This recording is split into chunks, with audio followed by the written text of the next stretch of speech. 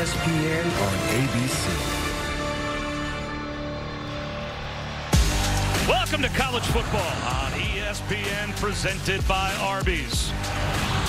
Hard to do much better than a college football Saturday in Ann Arbor. Michigan, ranked in the top 4. They finished in the top 4 last year, of course, in front of a packed house at the Big House to take on UConn. Hi again, everyone. Bob Wischusen here with Roddy Jones, and Chris Budden will join us in just a moment. Quarterback controversies. Nothing dominates football headlines more than that. That's what you had here at Michigan coming into this offseason. It took camp, took the first 2 weeks to decide, but seemed inevitable that eventually they would arrive at the young star, and they have. Yeah, the former 5-star J.J. McCarthy gets to start today. And for Michigan, the schedule sort of allowed them to be creative with that quarterback discussion that you mentioned. But once you saw the talent against Hawaii, it was inevitable that J.J. McCarthy gave them a higher ceiling. And there is precedent for this, a team making the college football playoff and replacing an incumbent starter. Alabama did it in 2017. Jalen Hurts was the starter throughout that season. Tua Tagovailoa comes into the national championship game. He gets the start the next season. That same season, Clemson moved from Kelly Bryant, who took him to the semifinals of the CFP, to Trevor Lawrence, a future #1 overall pick. And now for Michigan, Cade McNamara was fantastic, leading them to a win over Ohio State and that CFP appearance. But J.J. McCarthy, as I said, gives them that higher ceiling. Both of those previous two guys that we talked about, Tua and Trevor, top 5 picks. J.J. McCarthy has that kind of talent. Now can he produce? And Chris Budden, you had a chance to speak with J.J. yesterday. I did, and he's learned a lot over the last couple weeks. The message Jim Harbaugh sent him, though, you don't own this job, you only rent it. So you got to continue to perform the way that you have. And to Cade McNamara, it was one day we are going to need you, so you better practice when your name is going to be called. The biggest life lesson J.J. McCarthy ever learned in his football career has been over the last 2 weeks, and it was, you got to put your ego aside for the team, and they got to continue to do that. Well, it was certainly hard to watch J.J. McCarthy last year and then throughout camp this year and not have him be the clear-cut starter. He is, and he'll take the field against UConn, Michigan, and the Huskies in a moment.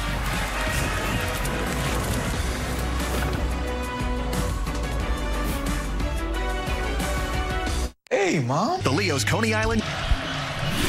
Welcome back to Michigan, and you're watching the Big Ten on ABC.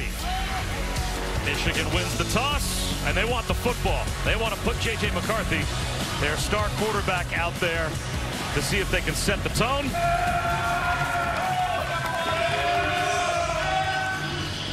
Bob Wischusen here with Roddy Jones and Chris Budden. And Roddy, your first trip to the Big House, right? Tell me this isn't everything that college football should feel like on a Saturday. It looks and feels like college football, like it's supposed to be. The entire community's out here, 100,000 plus for this game. Fired up to be here with you, partner. Noe Rulis will send it deep for UConn. And Roman Wilson is back at the goal line. And the Flying Hawaiian will take it from the 2 and bring it out. And a pretty good return to the 28-yard line. Well, it was a point that you made all week. Players see.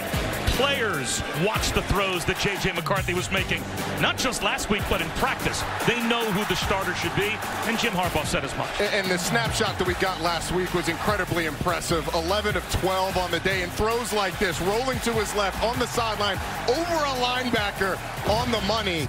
If that's what they're seeing every day in practice, and this decision was only going to go one way, and that's that J.J. McCarthy is the starting quarterback for the Michigan Wolverines.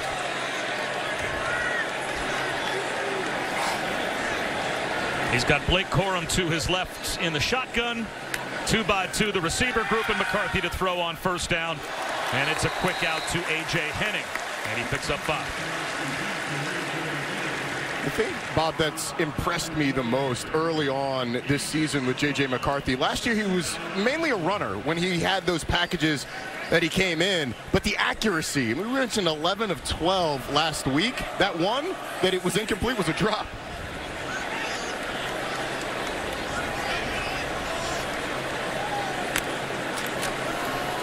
Play action, and a screen out to the edge to Roman Wilson. Gets a block, gets down the sideline. Wilson, tough to catch, all the way down inside the 30. Brought down at the UConn 28-yard line. He picks up 38. The most impressive, it's great blocking by the receivers. It's Eric All, the tight end, on the inside, and Cornelius Johnson on the outside. And then the speed of Roman Wilson, Ronnie Bell in there too. Unselfish play by those wide receivers, and Eric All, the tight end, a guy that can flex out, is a great blocker both in line and in space.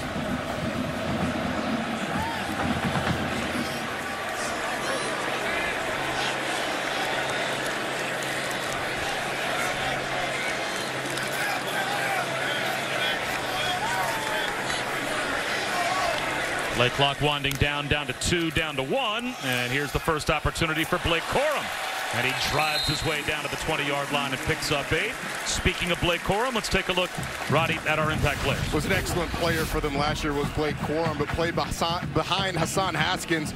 It's his job this year, and I'm excited to see what he can do. And then on the other side, Jackson Mitchell. He's the leading tackler in the country, an excellent player. Jim Morris said that his preparation is as good as any linebacker that he's ever had. And this is a guy that's been the head coach of the Seattle Seahawks, the Atlanta Falcons, coached some really good ones at UCLA as well.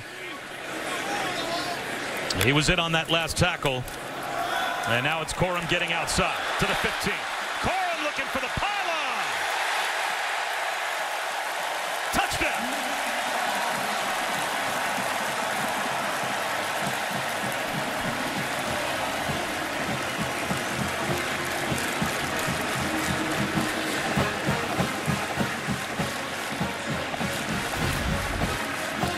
Check out right here, the tight end, Luke Schoonmaker. He's going to come across the formation and just get enough of the linebacker to let Blake Corum get around. And then on the outside, once again, the receiver, Andrell Anthony, throwing a block down the field.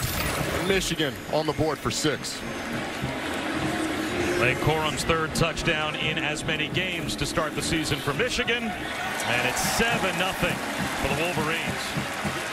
They made that look awfully easy. They certainly did. You got to give a lot of credit to the blocking, both the interior, but here it's the blocking on the perimeter. Getting Blake Corum, the junior, in space. He finishes it and puts Michigan up by 7.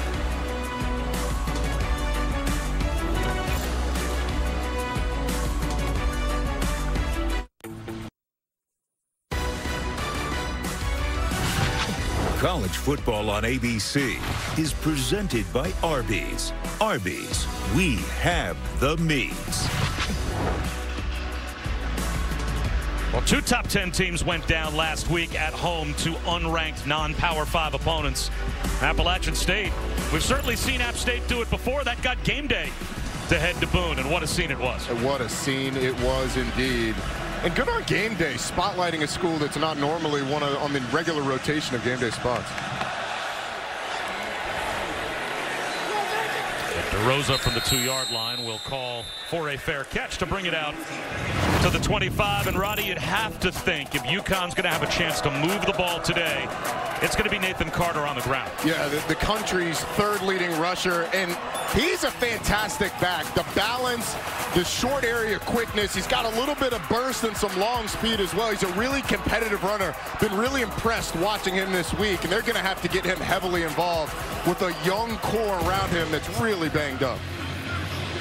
And those in the know in college football know who Nate Carter is. He's on the watch list for the Doak Walker Award. He has 4 career 100-yard games, 2 last year, already 2 this year. And a true freshman quarterback in Zion Turner to the air to begin. Tried to squeeze one into the sideline. Kevin Sklercius, the intended receiver, and it was broken up. Let's take a closer look at Zion Turner. 37-2 as a starter in high school, won 3 state championships in a row at St. Thomas Aquinas. And talking to Nick Charlton, the offensive coordinator, he said, look, when you play at St. Thomas, you play with really good players, but you also play against really good players as well. As Carter picks up a couple.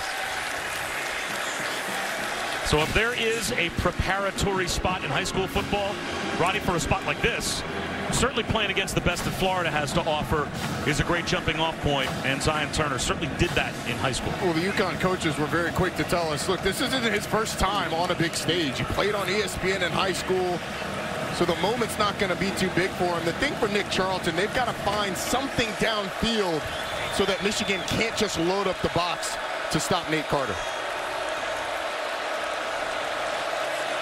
It's Robert Burns in motion on third down. A wide receiver. Tunnel screen goes nowhere. Aaron Turner is immediately dropped. So it will be a 3-and-out to begin. That's a loss of 5. And that's Junior Colson that read that perfectly and came up to make the stop. It was almost a race to the ball carrier between Junior Colson and Jamon Green. He stopped defeating blocks on the outside, but Colson read it all the way. One of the best linebackers in the country, able to make the play.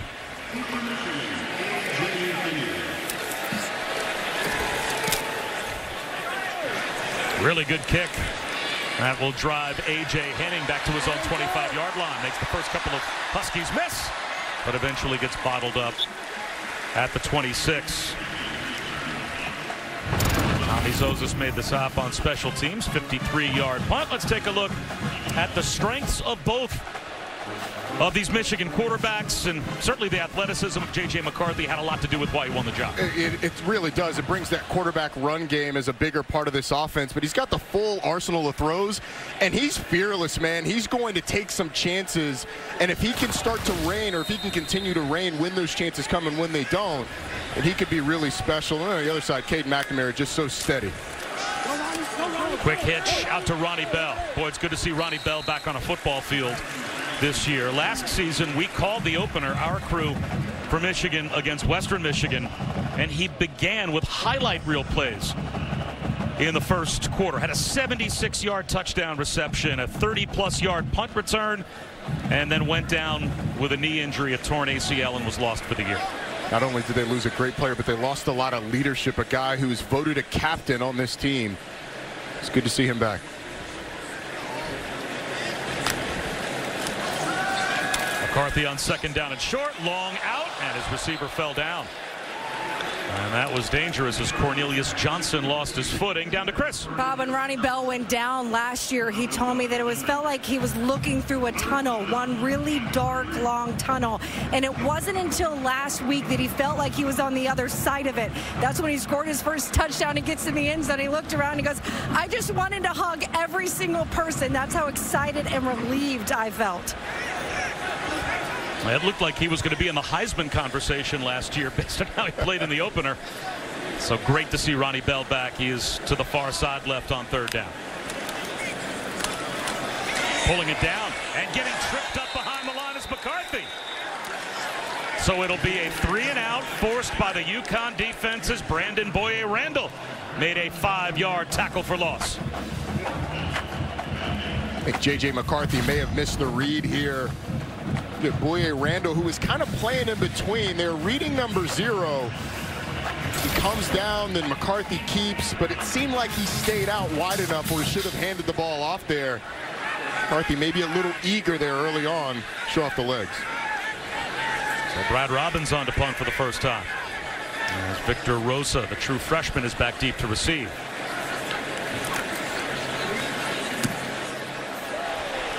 Great kick from Robbins, driving Rosa down inside the 15-yard line. He watches it hop, and it takes a bit of a UConn bounce forward, but still, Robbins will put UConn inside their own 20-yard line after a 54-yard punt. Football Saturday here in Ann Arbor.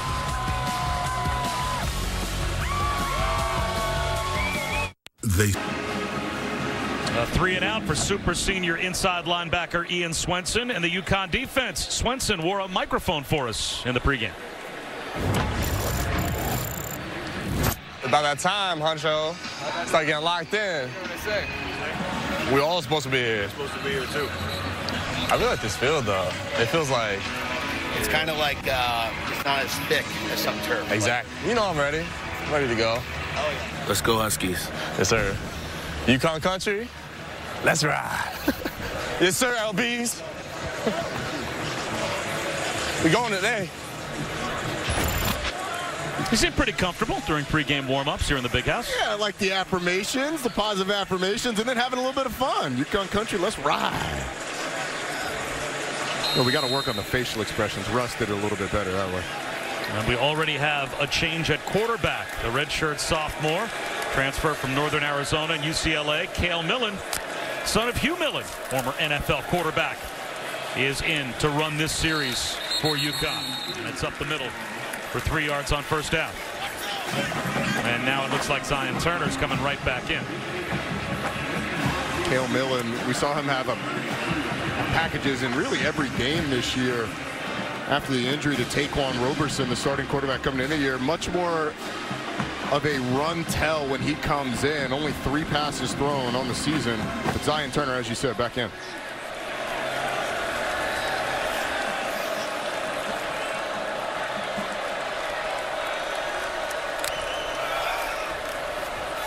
Play action fake for Turner. Out to the sideline. That's good for a first down. Zion Turner to Aaron Turner. And moving the chains, the Huskies a gain of 8. Aaron Turner had a big play for them last week to get play action going the other way. Turner is one-on-one with Mike Sainristil. Able to get open on a quick out. And it's a nice job by Jim Mora's team of picking up a first down. A little bit of momentum here for the Huskies. Jim Mora told us after what this program has been through, he really felt like he needed to come to UConn and just wrap his arms collectively around his team. He's done that. His energy is infectious. Dropping the ball and picking it back up and losing yardage is Turner. Sainristil came through and made the stop. It's a loss of 4, so behind the chains, UConn after this mishap. Freshman just took his eyes off the ball as he goes to make the handoff to Victor Rosa, the running back. Drops the football, and after a big-time pickup, staying on schedule is going to be huge. Michigan's going to challenge this UConn offense. And Zion Turner hasn't really shown the ability to throw the ball down the field consistently the last couple weeks, so he's going to have to likely do that here. A full house backfield here. And on 2nd and 14, it's a handoff to Rosa. And he gets maybe a couple of yards. Braden McGregor brought him down, so a negative play on first down, a couple of yards on second down, and now you're really behind the 8 ball, 3rd down and long. And look at how they threw the ball last week. Zion Turner was 14 of 17, but only 7 total air yards on 17 attempts. Everything was at or behind the line of scrimmage. That's not going to cut it against a really talented, fast, big, strong Michigan defense. They're going to have to find something down the field. Michigan with a 4-man front. 3rd down and 12. Now they show blitz. Sainristil creeps up to that right edge. It is only a 4-man rush. Turner out of the pocket, looking to extend the play. Gets to the sideline, flips one. It caroms, and it's almost intercepted on the carom. Bo Estes had it go right through his hands, and Makari Page on a dive almost came up with the pick, but it will be a punt for the Huskies. It's actually pretty decent protection, giving him a little bit of time. It's a good job by Turner of scrambling. Estes wouldn't have had the first down. With a broken tackle, could have gotten close. Good creativity by Turner. But Michigan covering everything up down the field. Well, the redshirt sophomore George Caratan with a terrific first punt, as he did change field position for UConn. He'll have to do that. You'd have to think a bunch today. This, another pretty good kick, and not calling for a fair catch. A.J. Henning, and then the flag comes out. I did not see a fair catch signal. 42-yard punt. Damon Brinson looked like he timed that hit perfectly, and yet the flag came out. I'm with you, Bob. I didn't see a fair catch signal as well. It must have been really early if he did indeed throw it up there.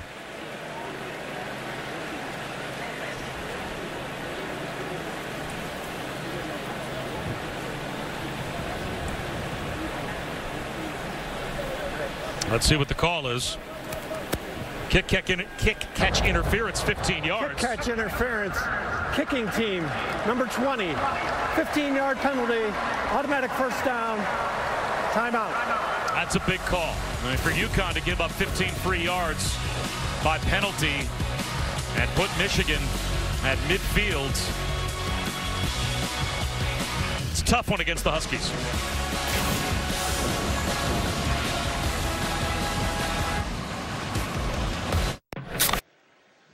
Kevin Agani, Booger McFarland in studio. Time now for our AT&T 5G studio update. The Lincoln first game since Scott Frost was fired. Mickey Joseph and Nebraska. The interim head coach facing Oklahoma. Casey Thompson to Troy Palmer there. Nice little route there by Trey Palmer, Kev. Dylan Gabriel scored on a 61-yard touchdown. We're tied at 7-all. Back to Bob and Roddy. All right, Kevin, thanks very much. Back to the air, J.J. McCarthy. Nice jump cut by Roman Wilson. A flag out as Wilson picked up 15. He made Malik Dixon-Williams miss near the line of scrimmage, but we'll have to check the call. And they may tack on a few more yards to the end of this run. I think it might be a hold on Cornelius Johnson. Looked like the initial signal was it was against UConn. Let's see. Holding. Offense. Number 6. 10-yard penalty from the spot of the foul.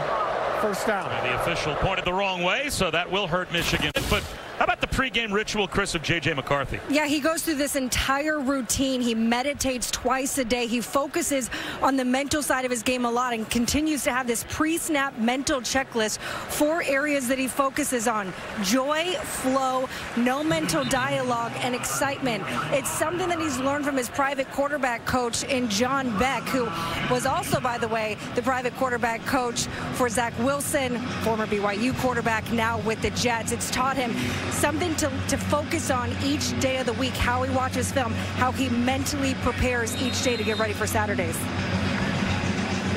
Tell, just from your conversation with him, Chris, the maturity of this young man is impressive, although I don't know if I ever felt joy right before play. Blake Corum on 1st and 11 breaks a couple of tackles and picks up 2. Ian Swenson, by the way, limped off the field after that last play. So one of the interior linebackers and a tackle machine for UConn is trying to work it out, as you can see over on the Husky sideline. I'm so excited to be here. We had him mic'd up. You heard the opportunity. And Jim Mora, his team is so banged up. Most of those injuries coming on the offensive side of the ball. He's hoping that Ian Swenson's absence will be very brief.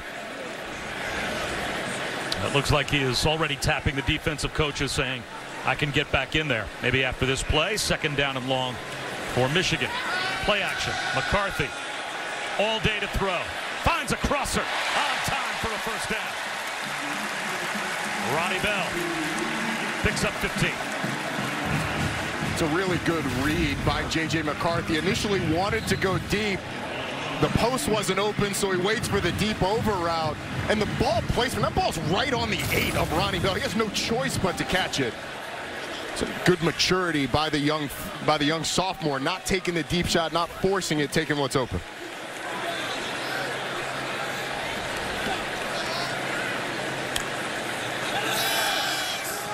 Another long throw to the sideline, this time A.J. Henning. He's got another first down for Michigan. Picked up 15 more. He's been throwing to a lot of open receivers the past couple weeks. But the fact that he's been putting the ball on the money and moving this offense consistently, the drive earlier today that he got stopped on, made a mistake on a counter read play, probably should have handed it off. But the decision-making process of McCarthy has been something that stood out early in his career. 7 tight ends can play for Michigan. They've got 3 of them out there blocking for McCarthy. And McCarthy does damage now with his legs. It's 1st and goal. And this is the part of the offense that's just not as prominent with Cade McNamara. I don't see J.J. McCarthy doing this a lot today. But when he gets in the open field, he can move. Number 82, Max Bredesen out front. You get blocking downfield by Andrell Anthony. And Jim Harbaugh told us that he's legitimately like a 4-4, maybe low 4-5 kind of guy.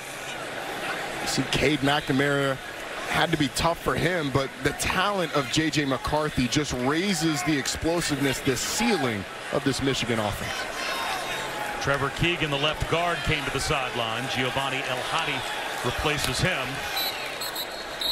And this play blown dead at the line. A timeout called by Jim Harbaugh from the Michigan sideline. 30-second charge timeout, Michigan, their first. So before 1st and goal, a timeout for the Wolverines. Coming up at 6 Eastern, 3 Pacific over on ESPN.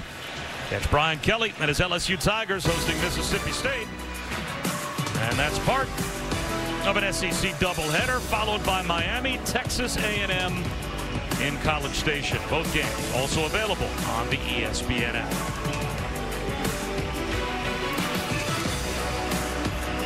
Miami offensive coordinator Josh Gaddis in his first season. Obviously, Michigan fans very familiar with his work.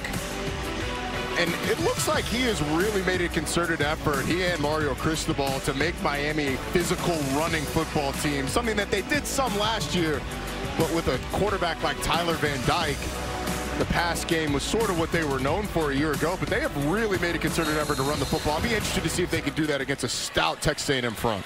Some starch taken out of that game with the App State win, of course, over Texas A&M. And the question again with Miami, are they for real? Blake Corum on 1st and goal down to the 6-yard line. And what do you think? Is Miami starting to creep back to being Miami again? They're a better football team. But when you say creep back to being Miami, they're not going to contend for a national championship this year and likely not next year either. But the momentum around Miami and the investment that they have in that program now, I think they're on the right trajectory. It's a big one tonight. That is huge. A season maker if they can get a road win at Texas A&M. 2nd down and goal for Michigan from the 6. Corum takes a hit, drives his legs to the 1-yard line. It will be 3rd down and goal. Malik Dixon-Williams was able to make the stop for UConn. Blake Corum showing a little bit of physicality on this run, driving into the end zone. Looks like it's a good call by the officials, just short. Michigan's gone big here. You've got an extra lineman in the game. You got 3 tight ends in the game.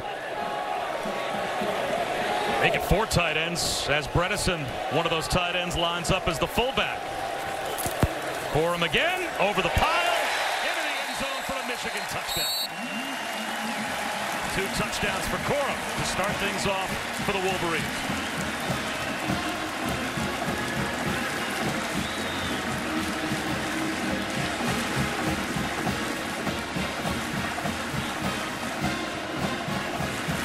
It's a nice job by the Michigan offensive line, getting a little bit of push, opening up just a small gap. Blake Corum sees it, dives over the pile into the end zone.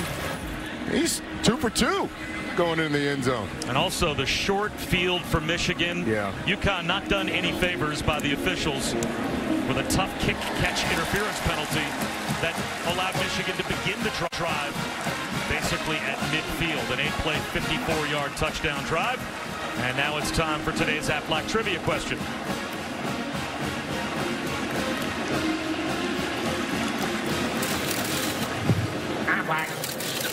Michigan is in a 3-way tie with USC and James Madison for 2nd in FBS at 53.5 points per game. Now, without going on Google, without looking on your phone, who right now leads the FBS? You know off the top of your head? I think it's Miami, if I'm not mistaken. Okay, we'll see. They put up 70 against Bethune-Cookman in week 1. They only put up 30 against Southern Miss, but I think it's Miami. Although that wouldn't, the math there doesn't add up now that I'm doing it in my head. What to Georgia Tech? I know. This math. I should have done the math before. Should have done the math before I started saying who I thought it was. Is it Michigan? Oh, they're 2nd. We'll find out. I'm not telling you. Don't look to me for the answer. I'm not cheating. Roddy Jones, Chris Budden down on the field. I'm Bob Wischusen. 14-0. Michigan on top of UConn. Don't give me any tells. And this will go into the end zone for a touchback and a chance once again to get an update with Kevin. Bob, reminding our audience, week 3 underway, and take a look. Oh, we're going with the 6-box look here over on ESPN. You got Georgia in control against South Carolina. Syracuse 2-0 up 3-0 against Purdue over on ESPN 2. Cincinnati and on ESPNU. ACC Network, that game, Virginia Tech up 20-0. That game started at 11 a.m. Back to you and Roddy. All right, Kev, thanks very much. A lot of college football across our networks. As you would imagine, busy college football Saturday. And let's see if UConn can get something going offensively, down by 2 scores now. True freshman and true freshman in the backfield. Zion Turner with a little zone read handoff to Victor Rosa. No gain on 1st down. Chris Jenkins, part of the group that held the point of attack for that Michigan defense. Junior Colson flowed that way as well. Michigan defensive line is different than it was a year ago, replacing Aiden Hutchinson and David Ajabo. They're not going to be as explosive on the edge rushing the passer, but in terms of up the middle, being stout against the run, I feel like they can be as good as they were a year ago. Rosa again, lost the football, and Michigan's got it. Chris Jenkins jumps on top.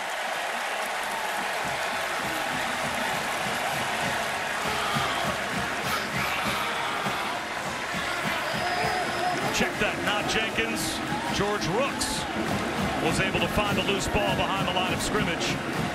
And Michigan gets a gift takeaway, and they're in business just outside the red zone. True freshman quarterback, true freshman running back, and Victor Rosa just doesn't secure it as a running back. Sometimes you get a little excited. You want to start to make your moves and start to read the defense before you have the ball secured, especially when you're in a big environment against a historic team. And it cost Victor Rosa there. So for UConn, 15-yard penalty on the last drive. Change of possession gives Michigan the short field, and now they drop the football and give Michigan another short field at the 22-yard line. McCarthy a swing pass. A.J. Henning, speed down to the 10-yard line. And it looks like it'll be first and goal again for Michigan, a gain of 12. The amount of weapons that this Michigan offense has this year is really impressive. And honestly, the ceiling of this offense and how they use these guys is only going to be limited by the creativity of the two offensive coordinators. When you have a guy like A.J. Henning that's backing up Roman Wilson and Cornelius Johnson and Ronnie Bell, all who are flexible players, and they have a lot at their disposal.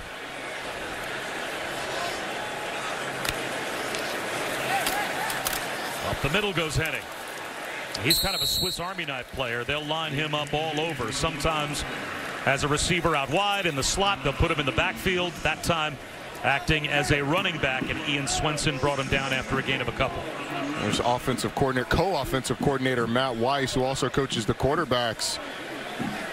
He talked to us yesterday. Donovan Edwards out in this game, a guy who's another Swiss Army knife, but A.J. Henning slots right in behind him. You mentioned a guy who's got a kind of running back build, good returner, very flexible piece. Play action. McCarthy off his back foot, floats one, end zone. Incomplete. Ronnie Bell thinks he made an incredible catch, staring down a cheering section behind the end zone, but the officials say no, he didn't control it. The ball hit the ground. Let's take another look. The coverage is all over Ronnie Bell. It's a heck of a throw, giving him a chance. Yeah, I agree with the ruling on the field, at least from that angle. Looks like that ball comes down, hits the ground before he has a chance to secure it. But even getting to that ball, that's impressive. It's good coverage by Trey Wortham, too. So it will be third down and goal, as Ronnie Bell came that close to making a highlight reel catch. Play clock down to 2, down to 1. And McCarthy again tried to get the snap off before the play clock went to 0. Charge timeout, Michigan. But Jim Harbaugh ran down the sideline to call a timeout before a delay of game penalty. So now we have an opportunity to answer our Aflac trivia question. Michigan in a three-way tie with USC and James Madison for second in FBS at 53.5 points per game. And of course, Roddy Jones, serious ACC bias, as you would imagine, with his answer before. But of course, we're going to head to the Big 12. Kansas at 55.5 points per game. We're not talking about Bill Self's crew, are we? This is Lance Leipold's crew, right? Bill Self's crew averaged about 78 a game, won the national championship.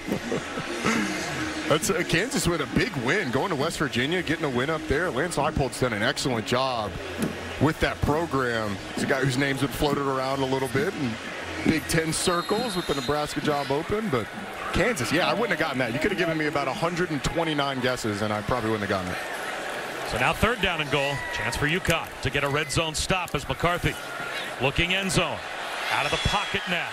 Buying some time. Fires one that's knocked down. Sagging back in coverage and in position to make the play is Chris Sheeran. And now it's fourth and goal from the 8-yard line. How about the job by the UConn defense?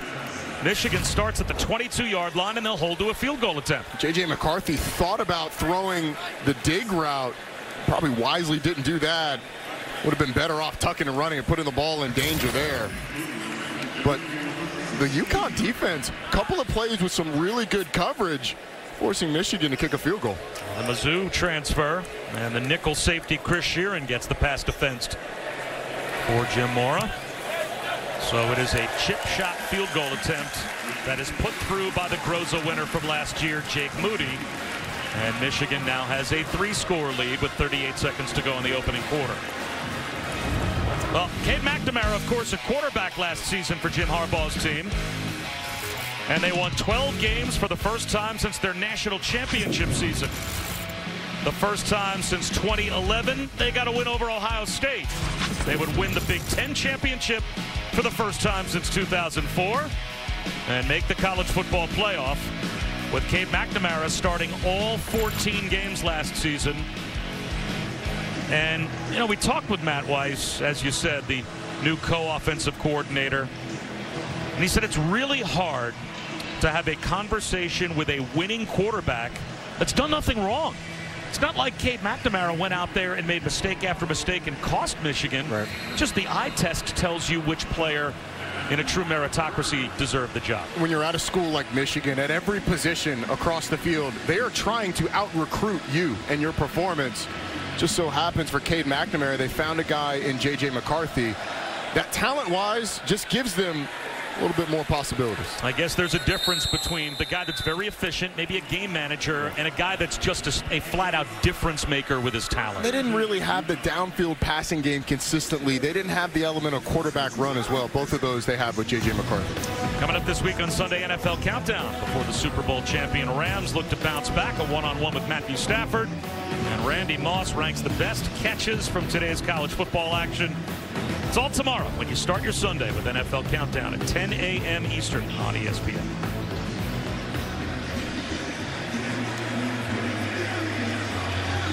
I was watching a terrific documentary earlier today in the room that Jeremy Schaap did on Drew Bledsoe when he lost his job to Tom Brady back in 2001 as Zion Turner runs right and gets knocked out of bounds after a gain of 5. And it just drove home, I guess, the oldest theme in the world. When you are a deserving, quote-unquote, backup quarterback and you know that you're good enough to play, there's just natural feelings, I'm sure, of bitterness when you lose your job. Yeah, and Cade McNamara is a captain on this football team, so I'm sure this team was looking to see how he would react. And by all accounts, he's been a true professional about it. But there have to be some of those feelings of disappointment when you're supplanted after having a great season a season ago. 2nd and 5, what might be the final play of the quarter. Victor Rosa brought down after a gain of 3. And there is a flag down near the line of scrimmage.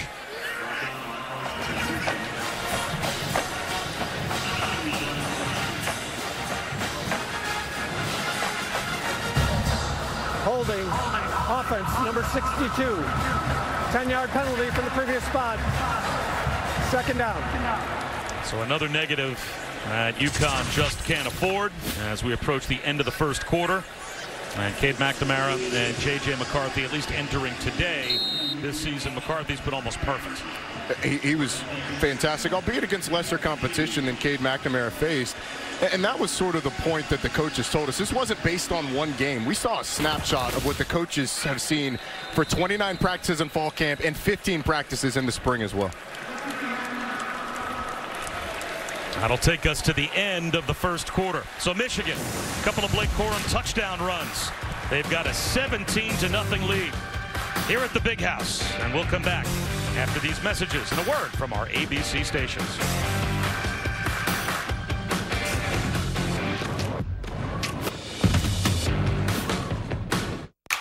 Hello, Ross Jones. Welcome back to ESPN College Football, presented by Arby's.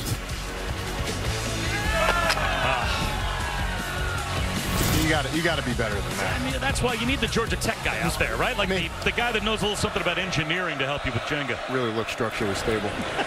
Victor Rosa starts off the second quarter with a gain of about 6. So it'll be 3rd down and 9. Bob Wischusen, Roddy Jones, and Chris Budden here at the Big House. Cale Millen in for a play, and now Zion Turner will come back in for 3rd down and 9 for the Huskies. I thought that was an opportunity maybe to take a shot with Cale Millen down the field. Michigan's going to key on the run every time he's in. Going empty with Zion Turner.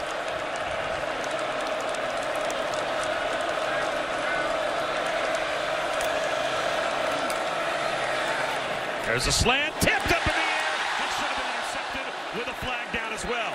A couple of flags thrown. Junior Colson had a chance at a pick on the carom, but we're going to have to check the penalty marker. DJ Turner got there a little bit too early. He was eager, went through the receiver's back. Go from potential interception to likely a 1st down for UConn.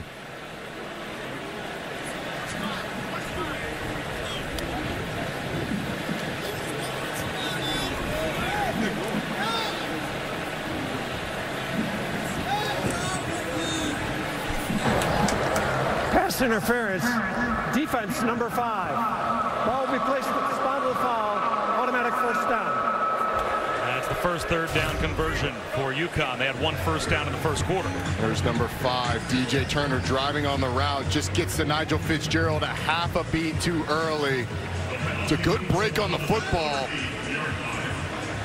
But in that situation, you got to figure out a way to get around the receiver and bat the ball down, not going through his back, and it does give UConn a 1st down.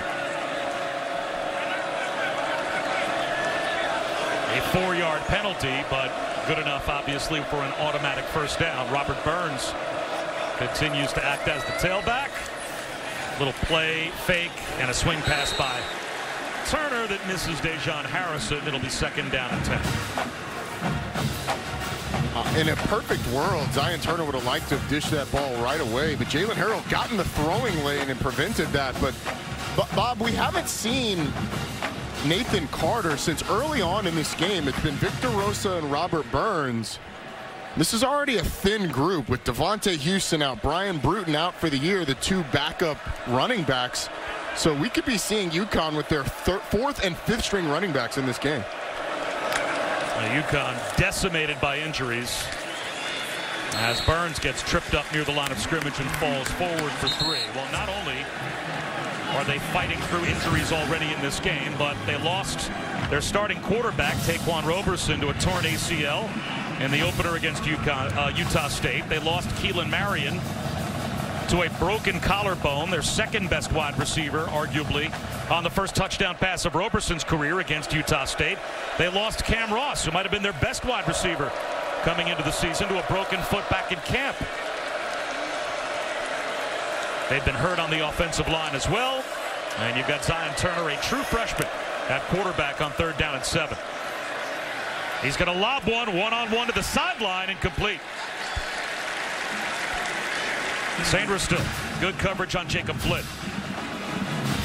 Nick Charlton told us it's going to come down to one-on-one matchups. Michigan's going to play man-to-man, challenge you down the field. I like Zion Turner taking the chance, throw it up and see if your receiver can make the play.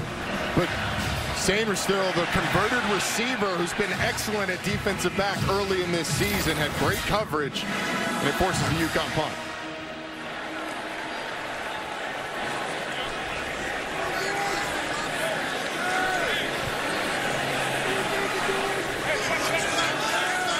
So George Carrington will kick it away once again. A.J. Henning deep to receive. Play clock goes down to 0.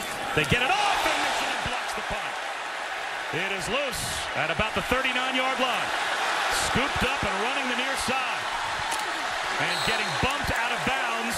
Looks like Jamon Green. But check that.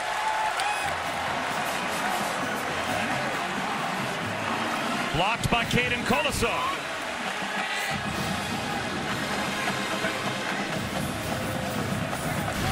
So a blocked punt, and Michigan is in plus territory again. There's Caden Colasar. They overload that gap in the punt protection, and he's able to get right through, takes it off the punter's foot, which is exactly what you're supposed to do. And Michigan coming up with a big special teams play. Another situation, Bob, where Michigan gets great field position due to a mishap on UConn's side. Colasar blocked it, and Kalel Mullings was able to return it to the 18-yard line of UConn.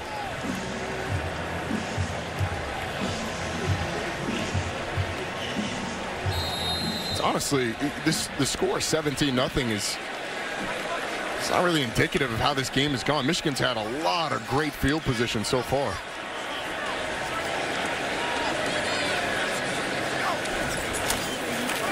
Corum down to about the 12-yard line. Yeah, kick-catch interference penalty that gave them the short field, and they would go down and score.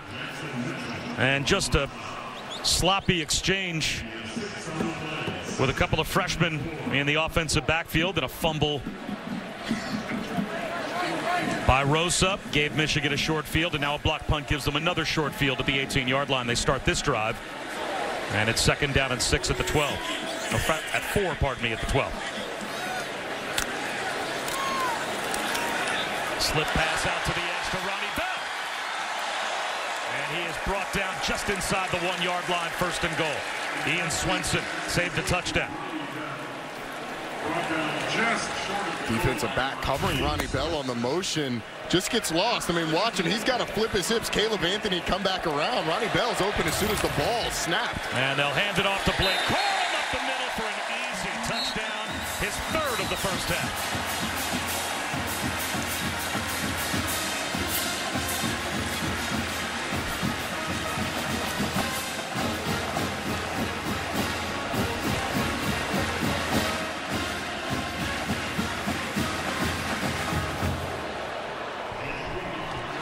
Michigan taking advantage of the short field. Last time they had it, the UConn defense stood up inside the red zone, but some good play calling, getting Ronnie Bell open, and then an offensive line just takes over inside the 5. You had to think UConn, to stay in this game, would need to play mistake-free football. They have done anything but, and Michigan takes advantage again to make it 24-0. They absolutely have, Bob. As you said, they had to play mistake-free, but Michigan has been the one to take advantage. First on special teams, you get a blocked punt, gives you great field position. Quick pass to Ronnie Bell, gets you down close, and Blake Corum with a hat trick on the day.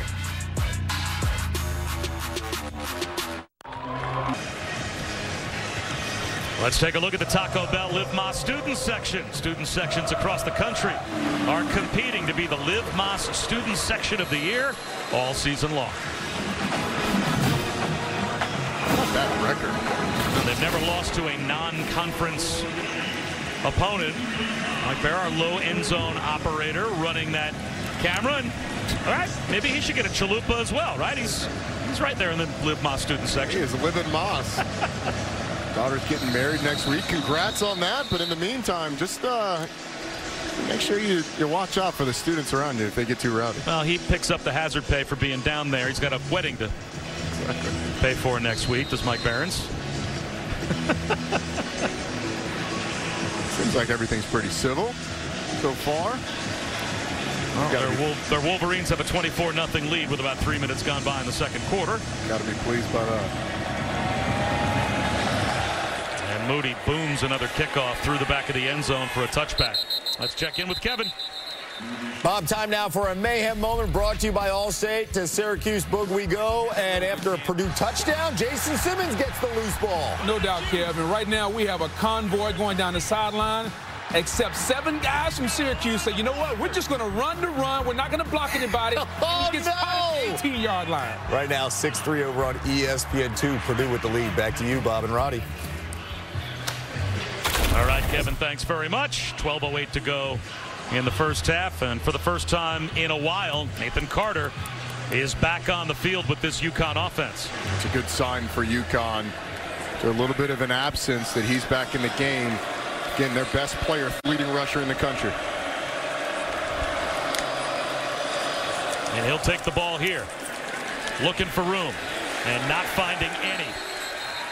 wrapped up by the freshman Derek Moore. And Chris Budden, you had eyes on Nathan Carter down there. What'd you see? Yeah, working through an undisclosed injury, but he was hustling down the sidelines, doing grapevine, high knees, trying to work through something. Went up to the coaching staff and he said, I'm good to go. And then they banged on his shoulder pads. He is a guy that likes to play angry, and you can see that when he's out there. That was only his second carry of the game. Carried it once on their opening possession, and now he's back on the sideline again.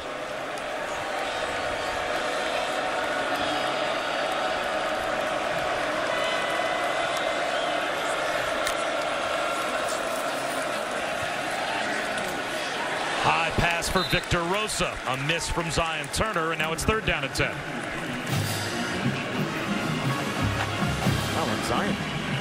Zion Turner had a receiver open on the sideline. Michigan brings pressure off the edge, expecting the safety to get out there. You've got Kevin Clarius standing on the sideline all by himself. And Jim Morris got to be confused as to why they didn't get out there, but now they're in a 3rd and long situation again. Zion Turner 2 for 7 for 3 yards passing. What's the old saying about true freshmen? The best thing about freshmen is they become sophomores. Yeah. And maybe he'll just see it a little bit better the more experience he gets. Tunnel screen incomplete. Right through the hands of Jacob Flynn. That was a fastball thrown by Zion Turner. And Jacob Flynn had to go right through his mitts. And it will be a punt after a 3 and out. And that's why you can't miss the layups. It puts you in a situation where Michigan's going to have an opportunity to pin their ears back. So you go with a screen, a tunnel screen as a counter to it. And whether it was caught or not, I mean, Michigan was going to stop it. 3 guys right there. But if you're able to hit Clarius earlier in the play, then maybe you get a 3rd and short. Colasar got the block on the last punt attempt by Carrington. This time he gets away a line drive spiral that Henning will make a fair catch on back at his own 28-yard line. 48-yard punt. Back to the offense. Michigan when we come back.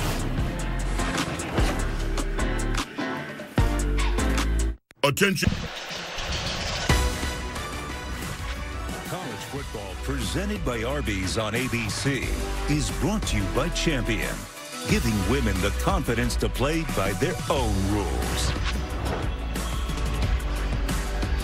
Let's go back to some college tape of our man Dan Orlovsky.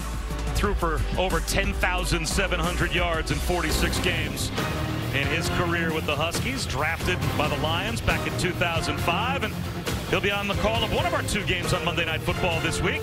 Buffalo take on Derrick Henry and the Titans, 7:15 Eastern, 4:15 Pacific on ESPN and ESPN Deportes. Then the second game with Justin Jefferson and the Vikings in Philly to take on Jalen Hurts and the Eagles at 8:30 right here on ABC, as well as on ESPN Plus and ESPN Deportes. And a couple of pretty good pass catchers going head-to-head on Monday night. No kidding. The debut for A.J. Brown was as advertised. C.J. Stokes, a freshman, right up the middle. Plows his way for 11 and a first down. Stokes got they're really excited about. Great burst up the middle.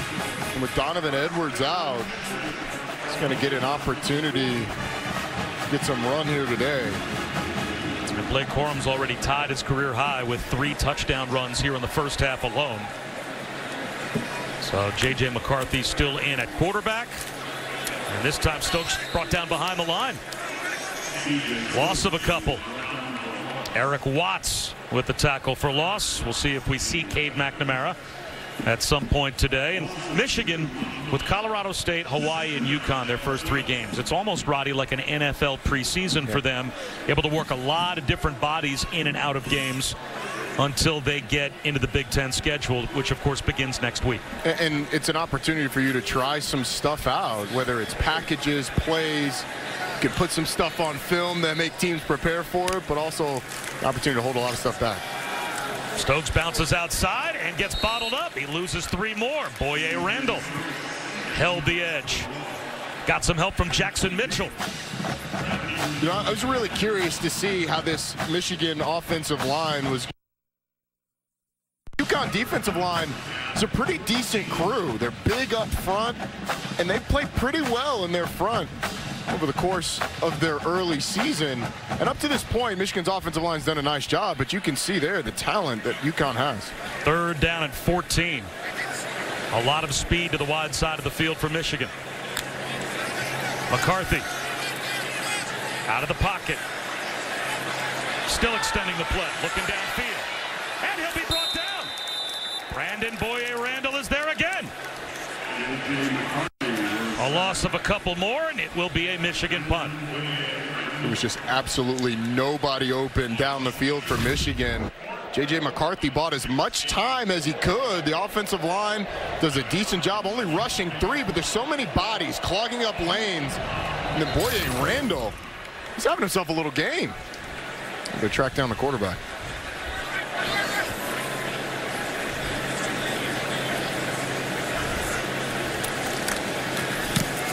So Brad Robbins gets away a wobbly kick. Victor Rosa will let it bounce, and it will take a Michigan roll inside the 5 downs at about the 4-yard line. A 63-yard punt, and we'll come back in 8 seconds. Now a look from Ram Trucks. Ram Trucks, built to serve.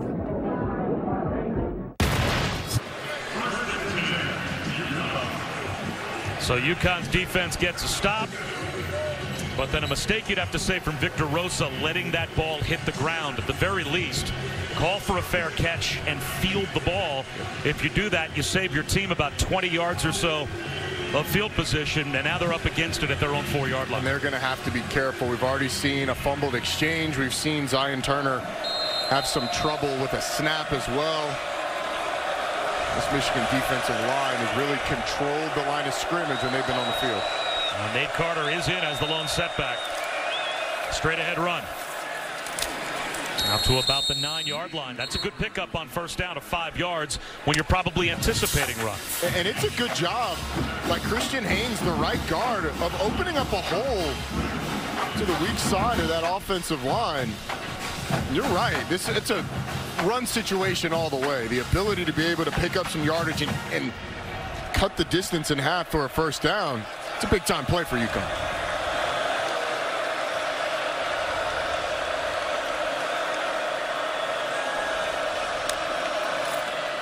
The toss this time to Carter.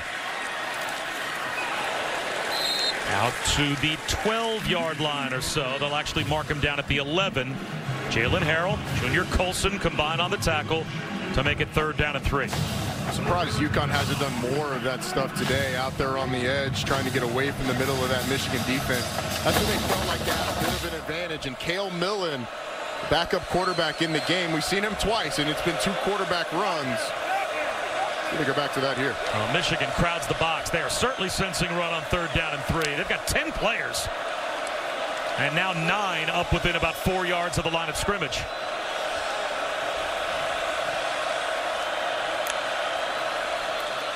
Millen will give it to Rosa. Rosa with a push short of the 1st down line to gain by a yard. So it will be a 3 and out even after the 5-yard gain on 1st down. Another stop for Chris Jenkins. Jim Mora not pleased with something that he saw from his offense on that one. But Chris Jenkins, number 94 for Michigan, did a good job on the front side, not allowing any push, forcing Rosa back in and being able to bring him down.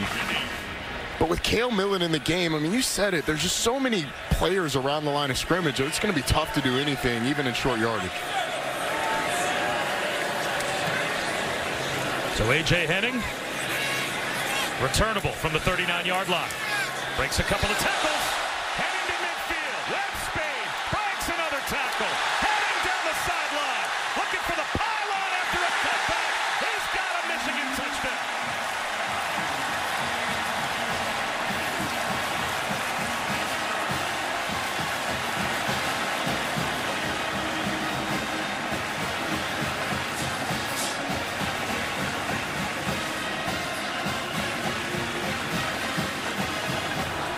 What an individual effort by A.J. Henning. Watch the number of missed tackles. 1, 2, 3 guys have a chance at him, and then when you get in the open field and you allow a punt returner like that to have space, It is bad news for a return team. 4 broken tackles by A.J. Henning. And another special teams spectacular play by the Wolverines. So Michigan dominating in all 3 phases, 31-0 with 6:05 to go in the first half. It's been all Wolverines here early. Gets a little bit of help down the field. He didn't need a ton of it, but A.J. Henning plunges into the end zone. Go up 31-0. Jim Mora looking for answers.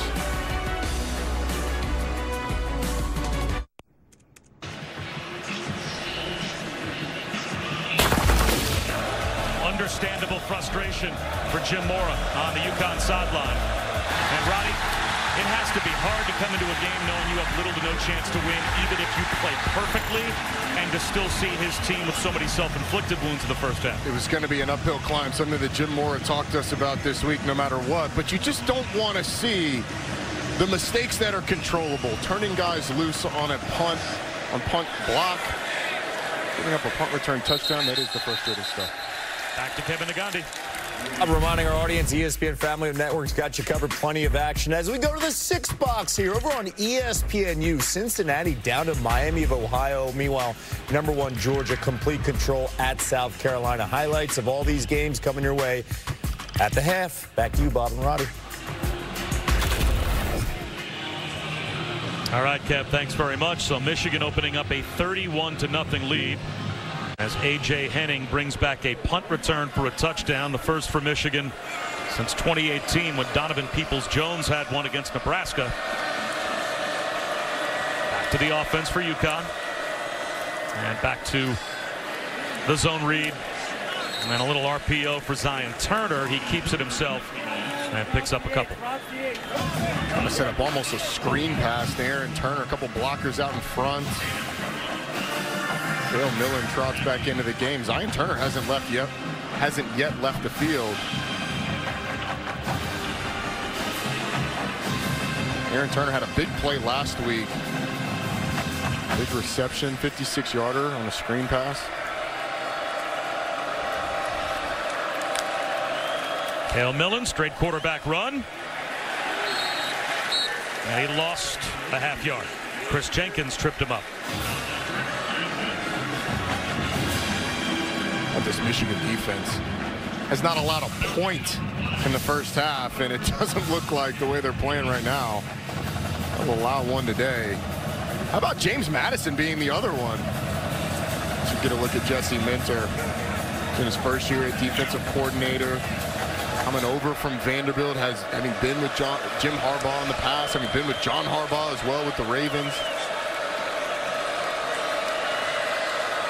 Zion Turner back in to take the shotgun snap on 3rd and long. Over the middle, slant, bobbled and dropped. Walloped.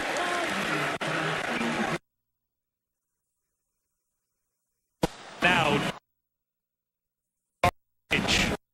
with a big hit on Carter. Carter's one-on-one with R.J. Moten and has an opportunity. If he secures it, then you're able to turn upfield and probably have something for Makari Page before that hit comes. But because of the bobble, you're not able to gather yourself. Not only do you not catch the ball, but then you take the big hit. It's a tough one for the running back. If you're able to secure it, that's almost surely a first down. 6th punt already for Carrington. Henning brought back the last one for a touchdown. This one, a sliding fair catch at the 40-yard line. Beautiful day in Ann Arbor to watch a football game. And they are a happy group at the Big House.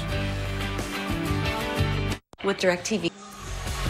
State Farm halftime report just minutes away. Booger and Kevin in studio, 31-0. What can you evaluate from this game? Well, the biggest thing is for the quarterback, and as the world turns in Michigan, is make sure that J.J. McCarthy move the ball around, be efficient. More importantly, don't turn the football over. He's done that today. 8 of 11, 113 yards in the air. Right now, the Big House is rocking. By the way, we'll evaluate Georgia. They look really good. Highlights coming your way. Bob? All right, Kev, thanks very much. As J.J. McCarthy is still out there, and he'll throw a swing pass to a wide-open Ronnie Bell down the sideline. Bell breaking tackles. Bell down inside the 35 to the UConn 32-yard line. He picks up 27. mentioned Ronnie Bell's game last year, 1 catch, 76 yards and a touchdown. He looks as good as he did then as well. UConn has a little bit of an alignment mistake. 2 defenders. Michigan's got 2 blockers over there, so there's nobody for the ball carrier. Ronnie Bell makes him pay.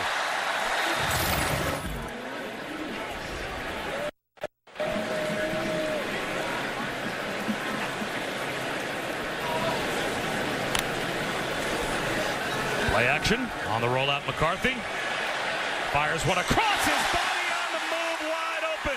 Down inside the 5-yard line goes Schoonmaker to the 1. Boy, there is the special ability of McCarthy to make plays on the move. We hadn't seen it yet this game, but he has to get around the defender, so you see the burst. And after that burst, the difficulty, the level of difficulty that it is to throw back across your body accurately to your tight end so that he can do something with it, get down the field. You knew we'd see it at some point. Kind of been hidden so far, but you mentioned it. That's the talent that J.J. McCarthy brings. Dominant first half, as you would expect for Michigan. As Corum is the I-back, looking potentially for his 4th rushing touchdown of the first half, and he has got it.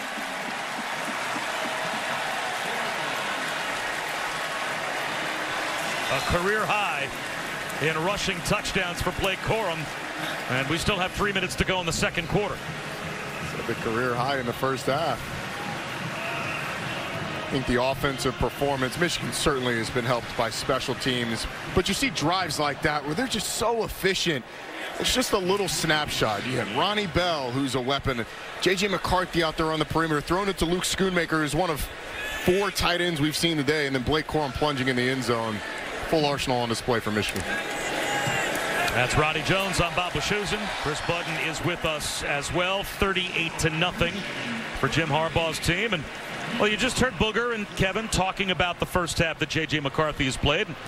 Booger gave his assessment. What's yours so far and what you've seen from McCarthy now in person? I think it's been pretty good in terms of managing what this game is. I mean, coming in, one of the things you have to check yourself from doing is saying, hey, look, I'm going to go out there and be able to tear this team up, because you watch film all week and you know that UConn's going to be overmatched, but I think he's managed it. There had to be emotions being named the full-time starter. And I think we've seen J.J. McCarthy so far going the right places with the football and being able to deliver accurately for the most part. So I would give him a passing grade so far today. He's 10 of 13 for 172 yards. And obviously, Cade McNamara, we would expect to see him at some point in the second half.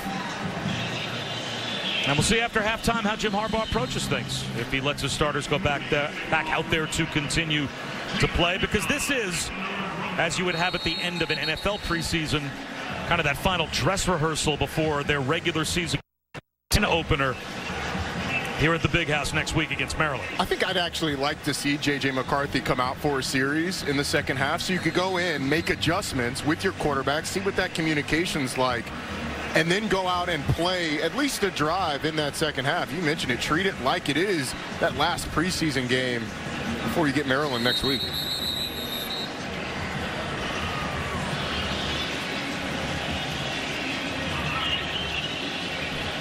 We'll say Michigan had a luxury that not a lot of teams in the country have. Having 3 opponents that are overmatched per metrics. It was the easiest non-conference schedule in the country, so you're able to treat it a little differently than you would otherwise. A line drive kick from Moody. Takes a hop through the back of the end zone, down to Chris. When I talked to McCarthy yesterday, he was extremely appreciative of the year to develop sitting behind Cade McNamara. He said, one of the biggest things I've learned is I have to be a more assertive vocal leader. It's not in my nature. I'm a guy that, hey, if you need me, you can come talk to me, but I'm not the guy that's going to get in your face, and that's a lot of the reason why Cade McNamara was named a captain, is that ability to be able to lead vocally, which JJ says he still needs to work on. And the developmental year has helped quarterbacks across the country. I mean, think about it. Bryce Young had a developmental year sitting behind Mac Jones. You had C.J. Stroud get a year to sit there and learn from a guy who's done it in college. Under pressure, heaving one to the sideline is Zion Turner. He looked up and Mike Sainristil was right in his grill. It'll be 2nd down and 10. I have to say, look, I'm the radio broadcaster for the Jets. So I have seen a lot of what we're seeing Zion Turner go through right here with Jet quarterbacks. But it's amazing that that developmental year is now more common in college football than it is in the NFL. Yeah. I mean, there's such pressure in the National Football League when you draft a quarterback in the 1st round, particularly high in the 1st round, to put that rookie right on the field right away. And as Carter gets tripped up near the line, picks up about 3, you wonder if at some point will there be some cycle in the NFL where teams will get back to saying, boy, having a rookie quarterback that we want to have be our guy for 10, 12, 15 years, just have that first year to watch, take a step back, tutor, and prepare. You know, maybe that would benefit guys. I think it absolutely would. Think of all the things that a college freshman or an NFL rookie are adjusting to off the field. You're living in a new place. You're having to figure out what your routine's going to be. And then on the field, it's a step up in competition and preparation. Turner scrambling on 3rd down. Has some room to run. He's going to tuck it under, and he will pick up the 1st down and more. And gets bumped out of bounds at UConn's own 42-yard line. 14-yard scramble on 3rd down for Zion Turner. Michigan's pass rush not able to get home with 4. You saw Mike Morris coming through late. But Zion Turner able to break the pocket, pick up the 1st down. And with this Michigan defense, that's really going to be the question going forward. How do you replace Aiden Hutchinson and David Ajabo? How do you get pressure on the quarterback? Who's going to be the guy to step up? And I think it's going to be more of a collective effort than it was last year. There's Mike Morris, and if there's one guy that looks like he might be ready to take that role for Michigan, it's probably him. And he is bringing pressure here. But Turner gets out of the pocket, dodging tacklers, and slides after a gain of 2. It's a pretty good job by Zion Turner of stepping up in the pocket, letting Mike Morris get past. You're going to see Mike Morris on the right side of your screen. It's a nice job with the burst. Can't quite bend the edge enough to be able to get to Zion Turner. But you said it. I mean, Morris looks the part. And in run support, he's been excellent. Big question still to answer is in Big Ten play, you're going to be able to get pressure against that level tackle. 2nd down and 8. They'll run it right up the middle with Carter. He's got a 1st down. You've got 1:03 to go in the 1st half. UConn has all 3 timeouts. They've let a lot of time bleed off the clock. Maybe just try to get to the locker room.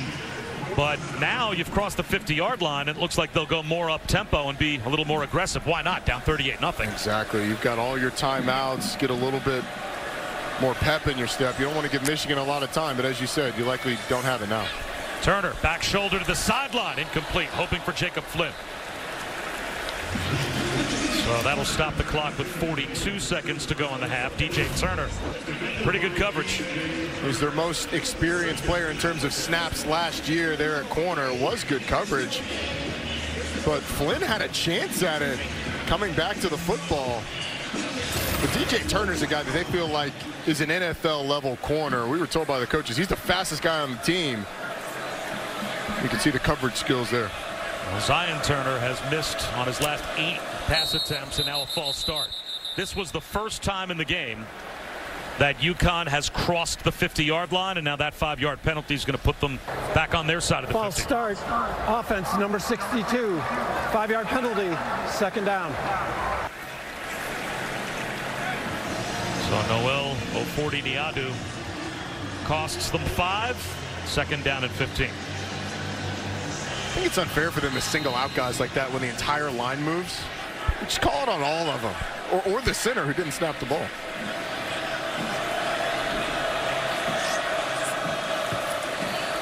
Turner wants the screen, and it's red. Michael Barrett was right there to meet Nathan Carter as the ball arrived. It will be 3rd down and 15. Watch how Michael Barrett reads this screen right there in the middle. And he is all over this. As soon as he sees the lineman release, he triggers, absolutely destroys the running back before he's able to catch the football.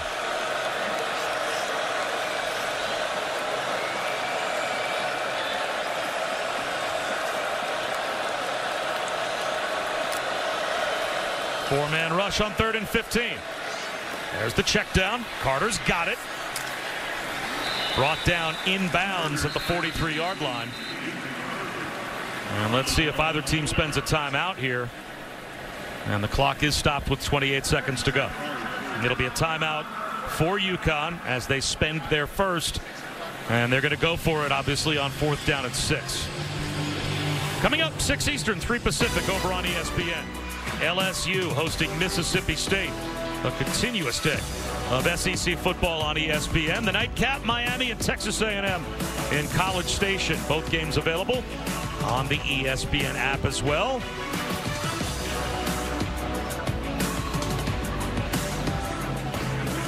And it might be 4th down and 6. UConn might be blanked to this point in the first half, but this drive alone, they've got more total yards than they had to this point in the first half. Zion Turner's ledge, you had a nice run up the middle by Nate Carter.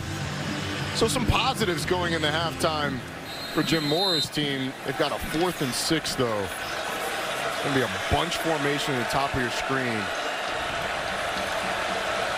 Zion Turner goes that way. He looks for the slant right instead, incomplete. Tried to squeeze it into a very tight window, and getting back to muddy that picture was Braden McGregor, who dropped off the line. Devin Sclercius was the intended receiver. 24 seconds to go in the half. It's a really good disguise. First off, the coverage on the outside. I'm not sure you're able to catch that. Will Johnson was all over it. But as you said, Braden McGregor lined up at defensive end, and it looked like it was going to be one-on-one to the outside. Slant may be there. Well, he drops underneath and makes that throw almost impossible.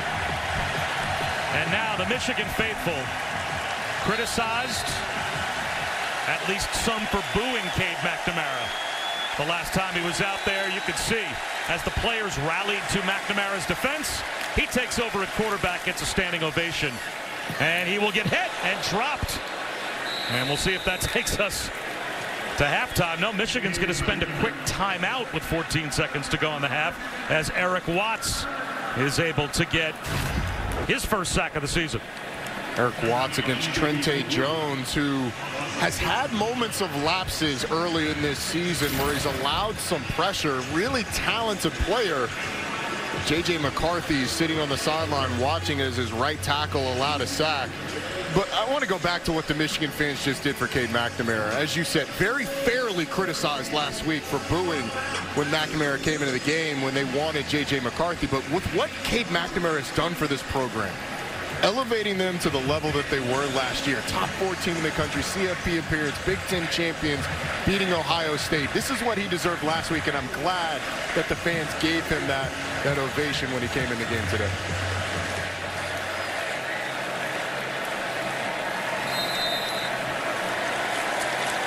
Put a couple of extra seconds back up on the clock.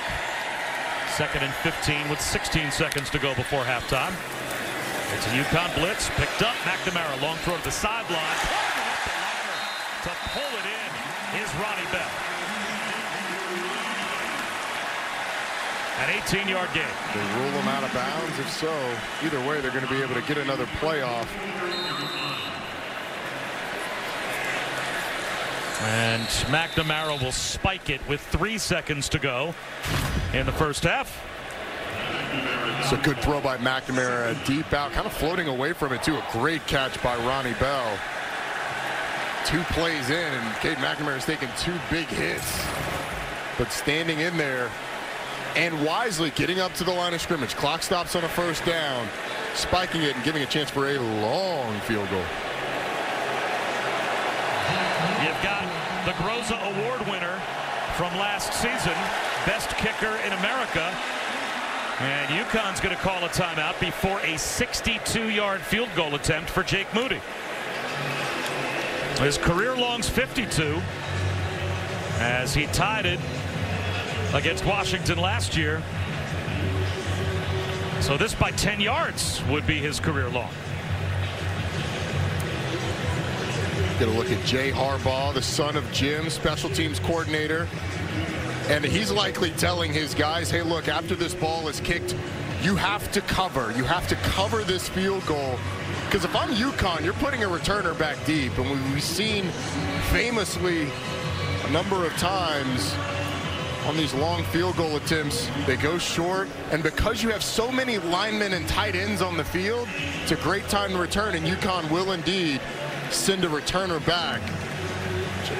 Jay Harbaugh likely reminding his crew, you have to cover. And for what that means for those linemen is as soon as the ball is kicked, holder yells away, away, away, and they spread out, trying to get down and cover. So this would be an all-time Michigan record for longest field goal made if Moody's able to knock it through, but Rosa is under the goalposts to see if he comes up short. And this is going to be returnable. He will come up short. Rosa's going to run it out. Rosa to the 20-yard line and knocked out of bounds. So it won't be a kick six, but it will be a 38-0 Michigan lead at halftime. When we come back, Kevin Nagandi and Booger McFarland, they'll have the State Farm halftime report for you after these messages and a word from our ABC stations. If you know. Welcome back to ESPN College Football presented by Arby's. We're in Michigan, and this is the Big Ten on ABC. Just about set for the start of the third quarter, and it's all Michigan, 38-0, as they dominate the first half against UConn. And the 1-2 punch of J.J. McCarthy and Blake Corum doing work in the first half. McCarthy looks like he's probably done for the day, 10 of 13, 172 yards, certainly making plays on the run and showing why Jim Harbaugh made him the starting quarterback. And then Blake Corum, 4 rushing touchdowns in the first half, his career high. And as we take a look at today's player spotlight brought to you by Champion, Blake Corum certainly deserves to be in that spotlight, as his first half was a record setter, tied for the most rushing touchdowns in a half in program history for Michigan. So Bob Wischusen here with Roddy Jones. Chris Budden will join us from down on the field in just a moment. And Roddy, you know, you talked about it from the film that you watched of McCarthy coming into this game. You understood why Jim Harbaugh did what he did and made the decision that he made. Certainly seemed to be backed up in the first 30 minutes of this game. It was. He was efficient. He was accurate. He made some wow plays. We've seen him with his legs. Everything that we've seen so far today, I think, and last week, has been a snapshot of what these coaches have seen over and over and over, really the last 2 years from J.J. McCarthy. But managing moments like this are almost as important as managing big moments when you've got a big-time opponent. Making sure that you're not overlooking a team like UConn and you can still go out and be efficient and successful despite having the lack of competition on the other side. And as we talked about yesterday, and I think it's something that Jim Harbaugh told us when he said, look, it's a meritocracy. And if you make a decision where the players can tell who deserves the position more and you go the other way, what message does that send to the rest of the team? So doesn't seem to be any doubt that he's made the right call having J.J. McCarthy take over. And if this was a battle at defensive end, it'd be a meritocracy. For that to extend to the most important position, I think shows the values of this program. Let's head down to Chris Budden. Bob talked with Jim Harbaugh going into halftime. Very pleased in all 3 phases of the game, the way that J.J. McCarthy has handled the offense, the 3 and outs on defense. What he wanted to talk about most, though, was special teams. He said, I knew coming into today, A.J. Henning was going to have a big game. He goes, I told it to the team yesterday at the 61-yard punt return for a touchdown. And how about this? He becomes just the 4th player in Michigan history to have a career kick return for a touchdown and a punt return for a touchdown.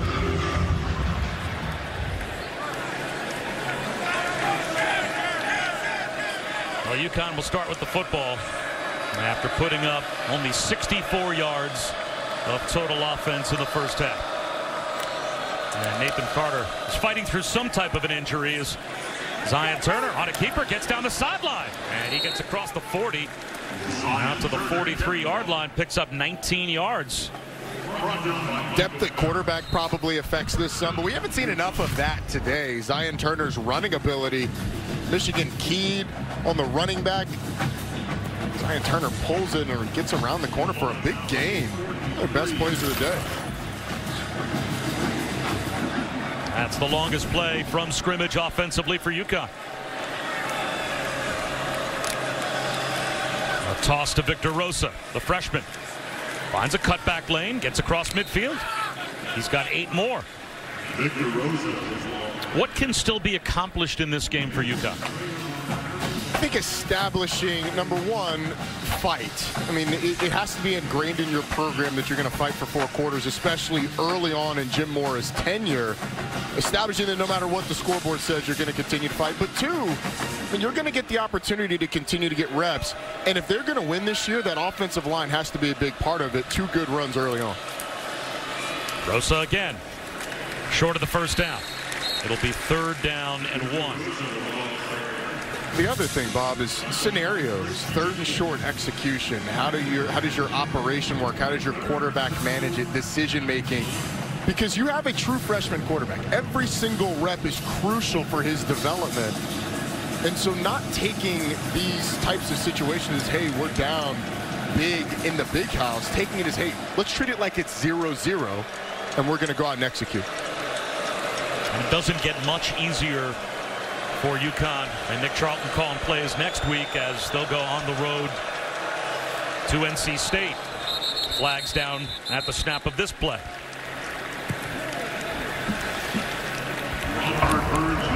False start. Offense number 67. 5-yard penalty. 3rd down. The next UFC Fight Night is tonight from the Apex in Las Vegas with a bantamweight main event. 14-4. Corey Sandhagen will square off against 24-year-old rising star Song Yadong. The prelims start at 4 Eastern, 1 Pacific, followed by the main card at 7 Eastern, 4 Pacific on ESPN+. To get it, go to ESPNplus.com or download the ESPN app. So now it's 3rd down and 6 after the penalty. Another handoff to Rosa up the middle, and he's got the first down. Right into the heart of the Michigan defense. He got 7. It's a good push by that UConn offensive line. Mazzie Smith there in the middle kind of slips on the backside to create a big hole. UConn's starting to build something in the second half. There's just still a bunch of starters out for Michigan, so it's not like they've had wholesale changes on the defense. That type of momentum is something that you can build off of and show your team. And Michigan just trying to get lined up on defense here. And Rosa takes advantage. And this is the deepest that UConn's been able to move the ball so far today. It's the first time they're inside Michigan's 43-yard line. Yeah, some of this stuff's going to frustrate Jim Harbaugh, not getting the call in early enough. Michigan's a defensive line where they like to send certain players to the strength of the formation, certain players to the weakness, and Jesse Minter, first-year offensive coordinator or defensive coordinator here at Michigan, will be frustrated with that sequence. And there's big number 58, Mazzie Smith. He's the only returning defender to start every game last year for Michigan. And of course they lose that big 1-2 punch, and now the reverse is a fumble in the backfield. And Dejon Harrison, the messed up exchange with Victor Rosa. Harrison has to cover it up. It's a loss of 10. Victor Rosa, one of the backups at running backs. You just wonder how many times has he repped this? Is this something, a package that's in there for him? Looked like the timing off on that one. So I think they'd have had some room on the other side if they'd have been able to link up, but frustrating play after some good momentum early in the drive. And it's Victor Rosa, the true freshman, still in at running back. Again, it has been piecemeal work for Nate Carter in today's game as he was dinged in the first half with an undisclosed injury. Here's a shot down the sideline for Zion Turner, incomplete. Tried to squeeze it into Clercius. DJ Turner again forced Clercius right up against the sideline. Michigan showed man-to-man coverage early. DJ Turner does a nice job of just edging the receiver towards the sideline. You know, in practice, they paint these red lines on the field that are about 5 yards from the sideline. You're taught to hold the red line, press back into that defensive back. DJ Turner eliminates the window to throw the ball by pressing him out towards the sideline. So Carrington to punt for the 7th time. He's had one blocked and one returned for a touchdown, and that one was almost blocked. Takes a sideways hop and will roll down just inside the Michigan 18-yard line. Nice day to sit outside in Ann Arbor near the Cube.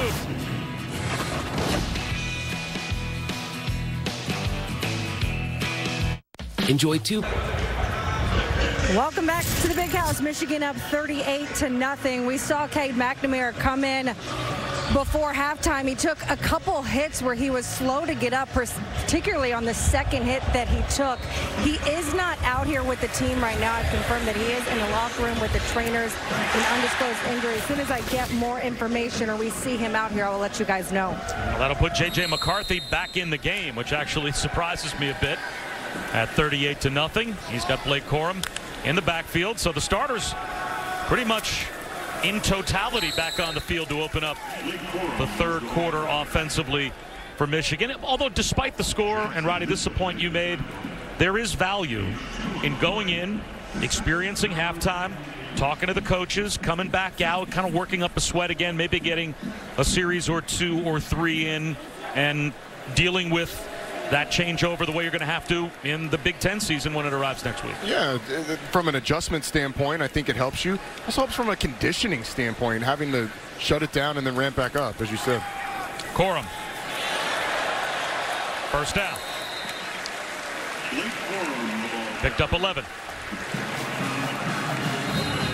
Part of the toughest thing early in the year is when you get into some of these fights, when you haven't been in them, when you're having to go into the fourth quarter, just the overall feeling of being locked in mentally for that long, something that you have to get used to. You don't do it in scrimmages, and so until you do it in a game, you don't really get in the flow of it, even if you played some ball, but especially when you have a quarterback that's not accustomed to doing it.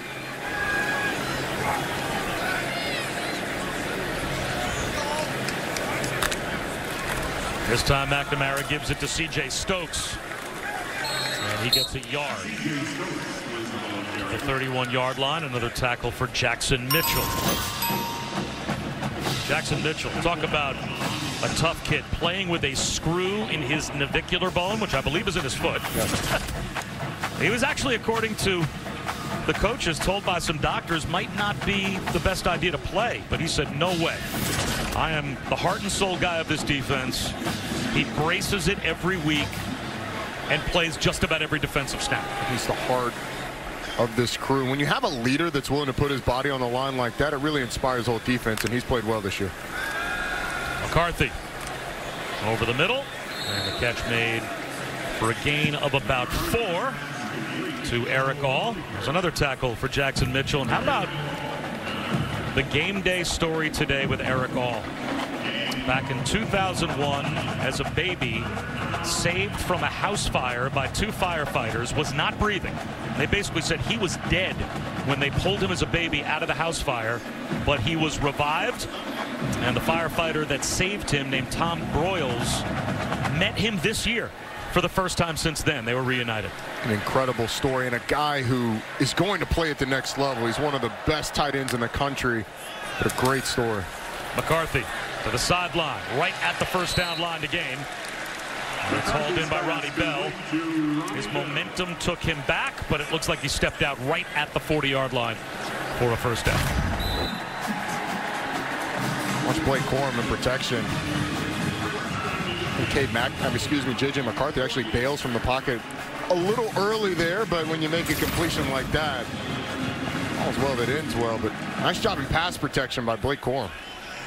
If you didn't see the Gene Wojciechowski piece on Eric All earlier today, go find it. It's worth checking out. It's Absolutely worth watching. And it was just tremendous storytelling and an amazing story.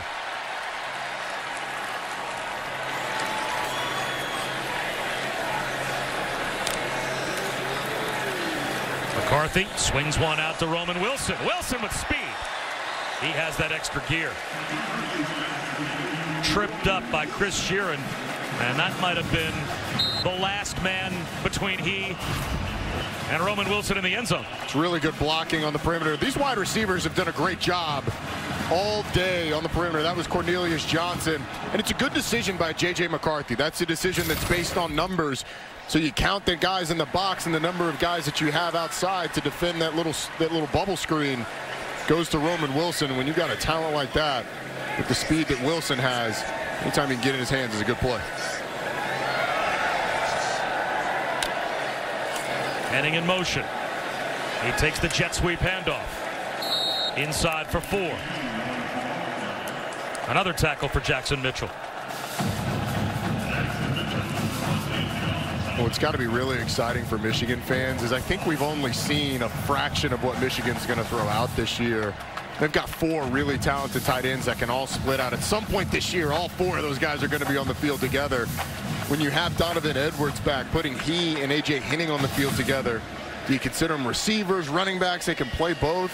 It's a lot of toys for Sharon Moore and Matt Weiss. Straight ahead handoff to C.J. Stokes. And that looks to be good for another Michigan first down.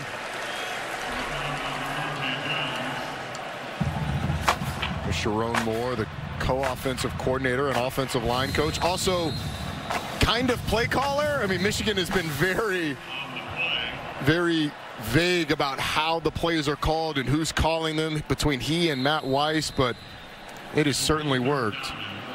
They did mark Stokes down about a half-yard shy, and Sequoia McDuffie is down and injured for UConn, so we'll step aside.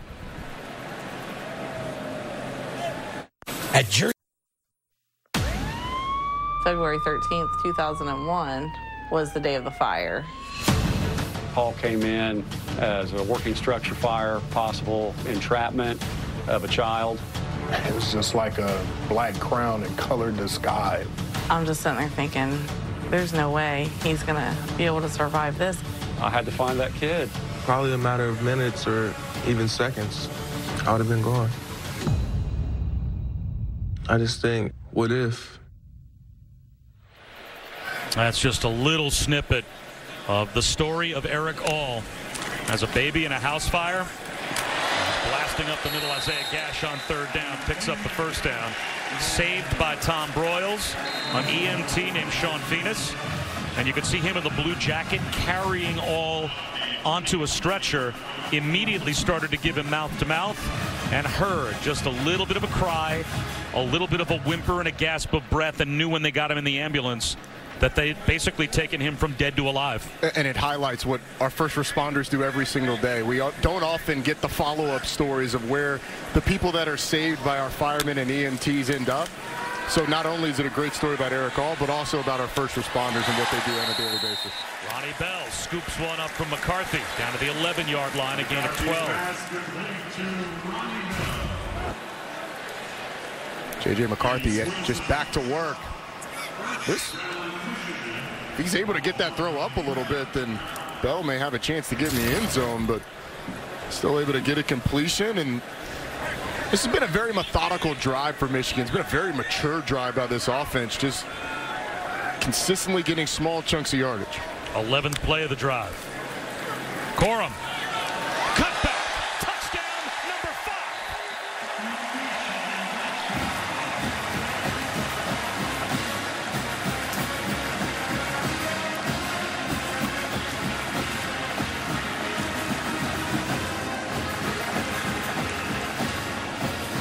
Have a day, Blake Corum.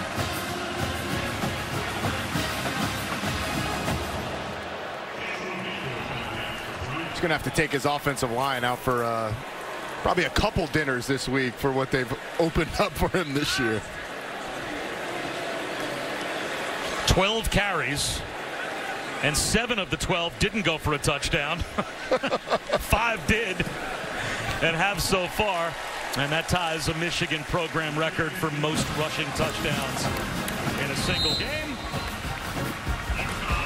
I don't know what 5 out of 12 is, but it's pretty close to 50% of its carries getting in the end zone.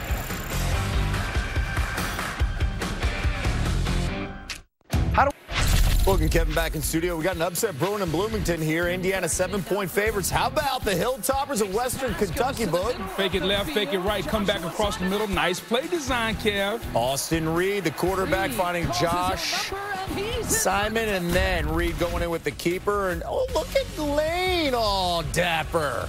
No Lane on the suit like that. Ole Miss coming up against Georgia Tech. That's our second game. Back to you, Bob, Roddy, and Chris.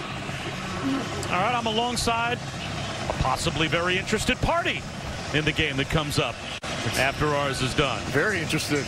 Those Jackets, the Rec got a chance in that game? You give them a puncher's chance? I give them a puncher's chance. Yeah, defense has played well this year. That's what I like to hear. Well, let's take a look And honoring those who serve, brought to you by Navy Federal Credit Union, and our chance to say thanks to Larry Hilliard, who was the father of UConn defensive backs coach Dalton Hilliard. Larry Hilliard, a Marine Corps veteran, and his wife Amalia, most recently stationed in Hawaii. Again, we honor those who serve, brought to you by Navy Federal Credit Union. Dalton Hilliard, the defensive backs coach. Obviously proud of his parents. Thank you for all of those. Thank you to all of those who have served our country. And at the Eric All story, thank you to everybody. The first responders, people who go out and do the dirty work every day.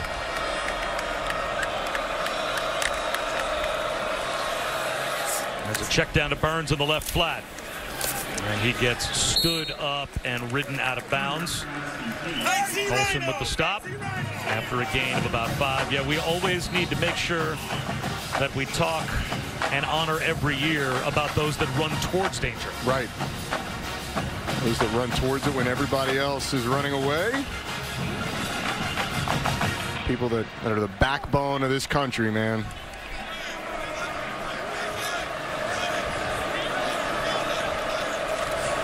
And off to Rosa. 2 yards shy of the first down. And again, Derek Moore in the middle of that pile for Michigan. Still a decent number of starters out there for Michigan. Chris Jenkins still out there. Mozzie Smith as well. Mason Graham. And we were told that the starters would likely play a little bit longer than we expected today, as Michigan's starting to gear up with their Big Ten opener next week against Maryland.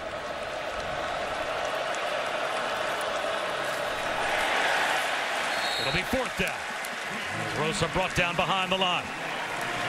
A loss of a yard. Kari Page came through along with Jalen Harrell. Had the defensive line slanting, and Jalen Harrell comes right through. He's been one of the really nice surprises early in this season. They knew he was talented, but playing that Sam linebacker spot up on the line of scrimmage a lot for this Michigan team. He's done a nice job early in this season. Makes a big play there.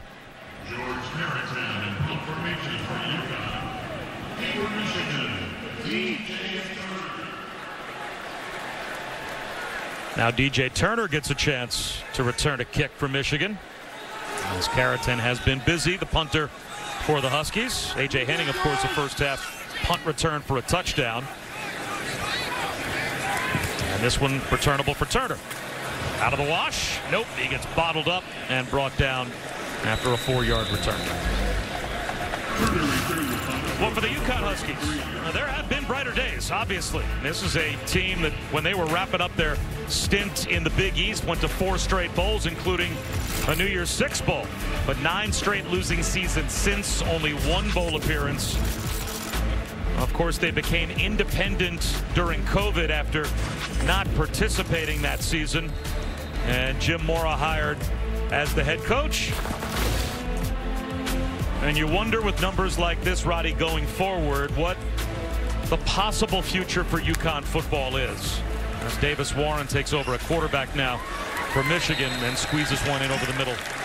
It's a 5-yard gain. Let's see down to Chris with more on now the sideline being patrolled, Chris, by Jim Moore. You know, the scenery may change, but the pregame traditions don't. All the time when he was at UCLA, I would see him running the stairs of the Rose Bowl, and he still has the same tradition now. He came out today.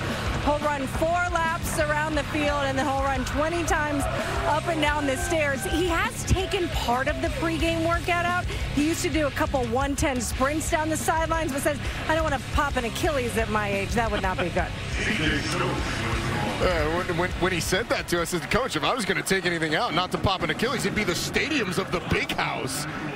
But no, Jim Mora said he likes the challenge of going uphill. He likes doing hard things. He's an avid mountain climber, hiker.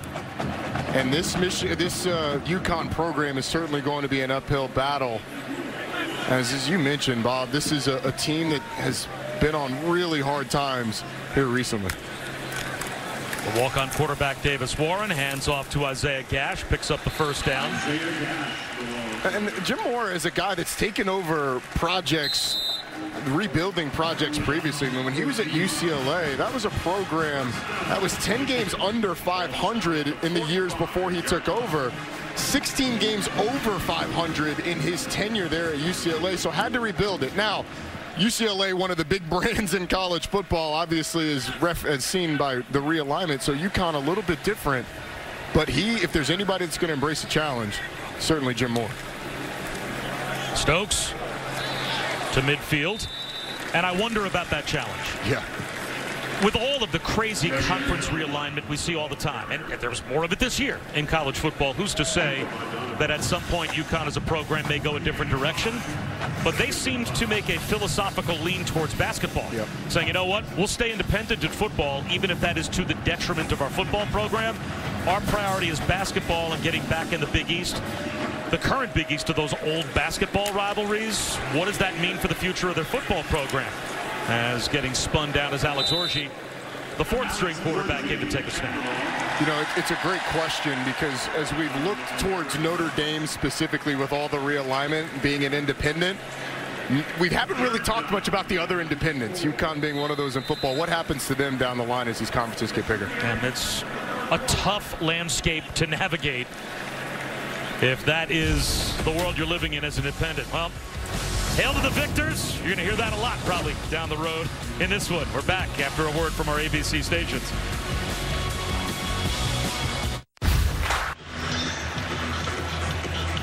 Well, it's time to get your fours up as we head to the fourth quarter.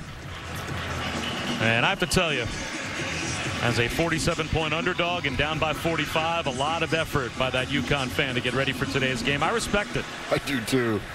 It's a lot of paint to wash off and a sad shower later on. Third down to start the fourth quarter. Isaiah Gash moves the pile for a Michigan first down.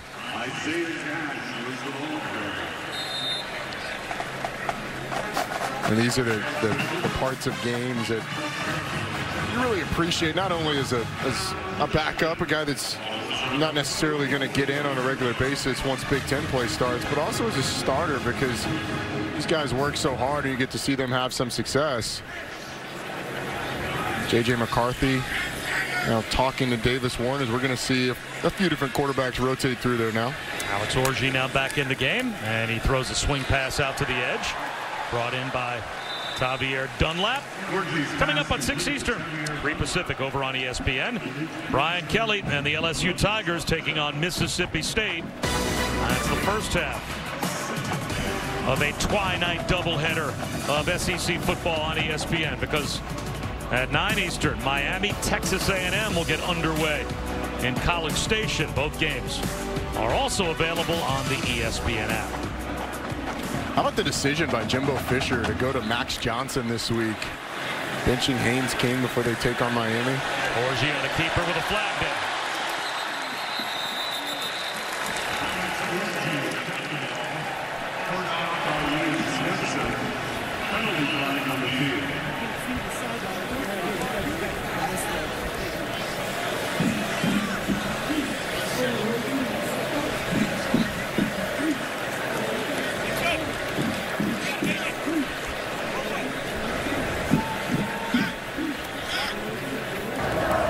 Personal foul, illegal block below the waist. Defense, number 7. Half the distance to the goal from the end of the run, first down. So that will be a 16-yard run and then a personal foul tacked on as Max Johnson, last season at LSU, now take over at Texas A&M. Yeah, he will. And Haynes King missed too many receivers a week ago. There's some talent outside, although changing the quarterback position isn't going to fix Texas A&M on offense. They need to be better on the offensive line. The running backs need to be better in pass protection. The receivers need to be better creating separation. We'll see if Max Johnson gives them a spark.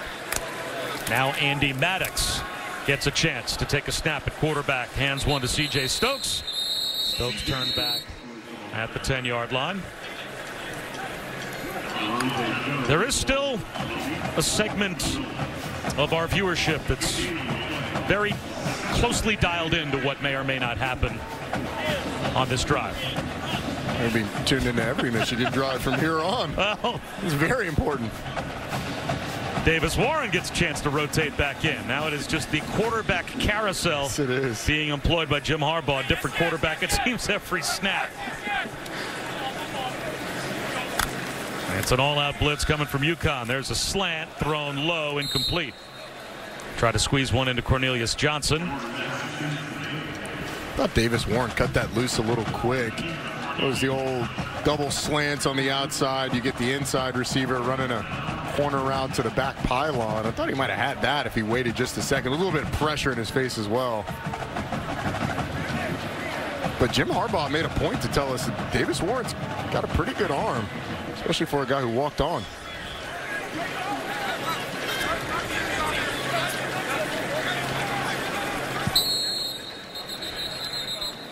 And a timeout called defensively by UConn. Charge timeout. So we'll step aside for just a moment.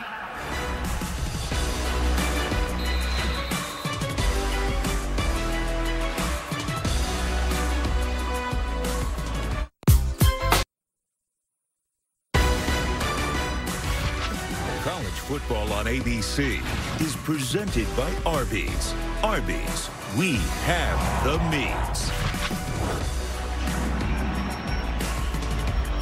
Very unique look from the SoCon Paracommandos as they parachuted into Michigan Stadium before today's game to deliver the game ball. And they were honored in the end zone earlier in the half. It looks like it'd be so cool to do. So much fun. I'll never do it. Or scary. Yes. 3rd down and goal after the timeout. And it is Alex Orji, and at quarterback, he's got Isaiah Gash to his left.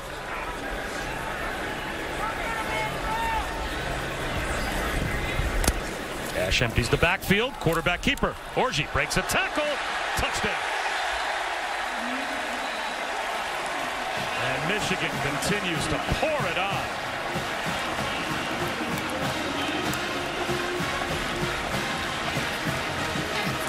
All 6 Michigan touchdowns on the ground.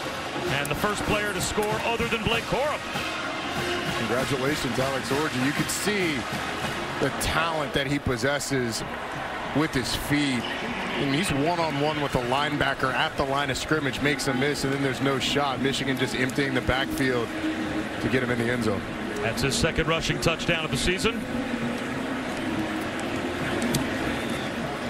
And Moody makes it 52-0. Alex Orji showing you the special legs to extend the lead.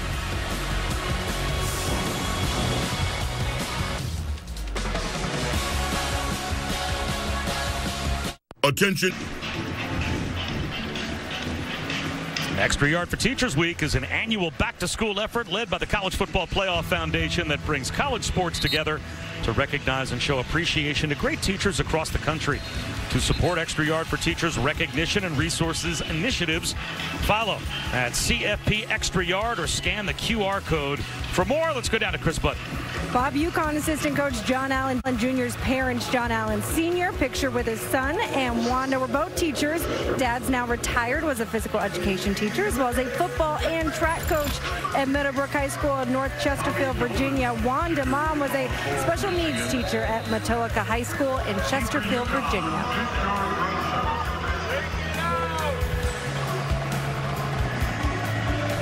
Extra Yard for Teachers is always a chance for us to say thank you to folks out there that have chosen to do a much more productive thing with their lives than we have chosen to do.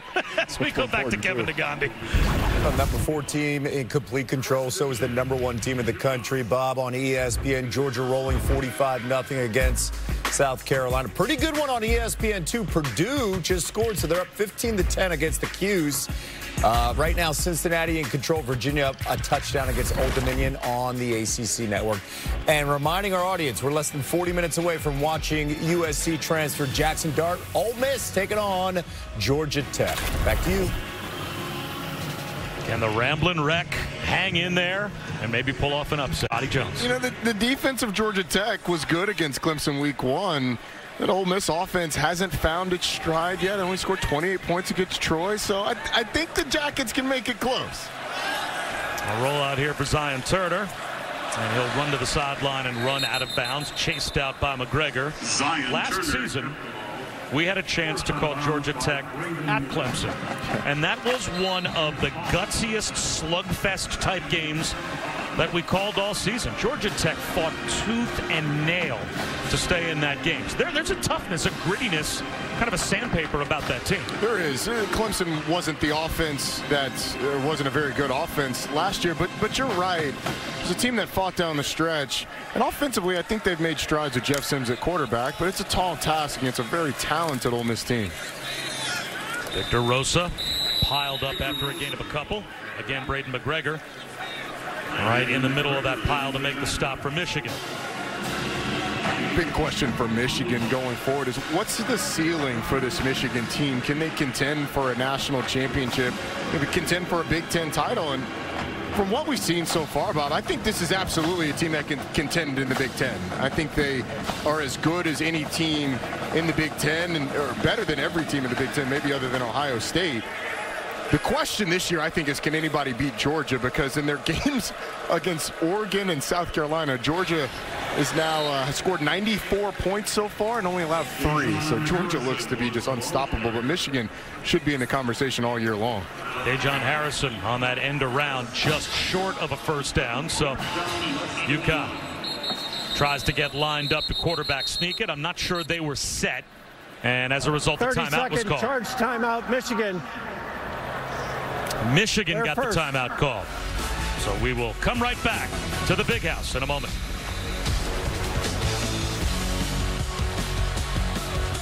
The new iPhone. We return with a look at this week's AP College Football Rankings, brought to you by Allstate. None of the teams that are in the top 10 being challenged right now. And truthfully, Roddy, as take a look at the teams that have yet to kick off, and we'll kick off later on this afternoon and tonight, I don't know that anyone in the top 10 is going to be challenged today. I think SC Fresno, if USC doesn't come out and play well, that defense is going to be tested today with Fresno State, Jake Haener. So USC should take care of business, but they don't play well, they'll be tested. 4th down and a foot after the Michigan timeout. Cale Millen is back in at quarterback, and the look over with the play clock at 15, so plenty of time. It's been all run with Cale Millen so far. And he'll run the option, it looks like. Hold on and get thrown for a loss. And it is a turnover on downs as Michigan will take it back. Michigan's defense not yielding anything. It's been all dominance for the Wolverines today.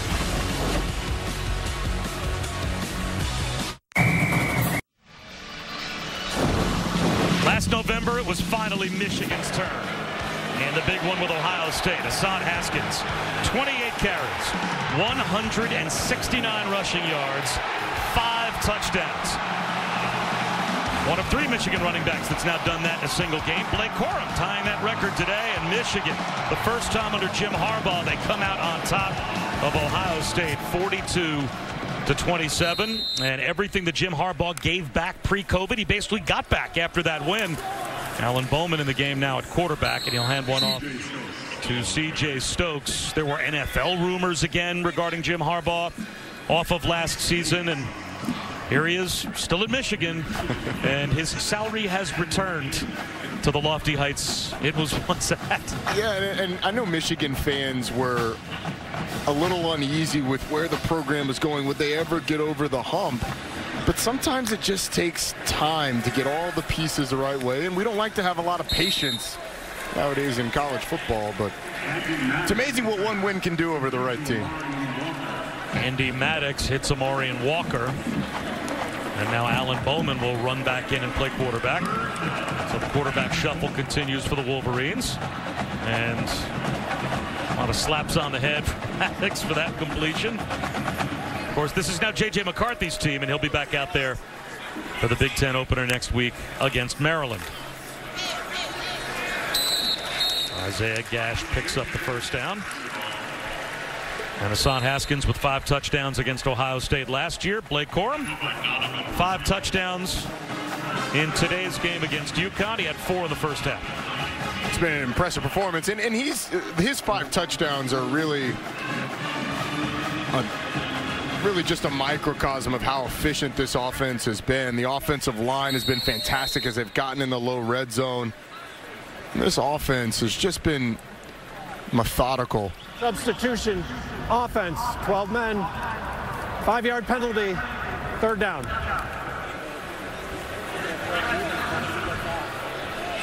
Well, with the kind of bodies that right now Michigan is shuffling in and out of the game personnel-wise to give all these players a chance to play, probably not surprising that they had one extra in the huddle for a moment. A little confusing, especially with the quarterbacks switching out as much as they are. Now it's Alan Bowman. He'll take the snap and give it to Leon Franklin. He picks up 2. For those who have followed college football and are wondering where have I heard that name Alan Bowman before, started for Texas Tech for a couple of years. Very famously had a partially collapsed lung after a game against West Virginia a few years ago.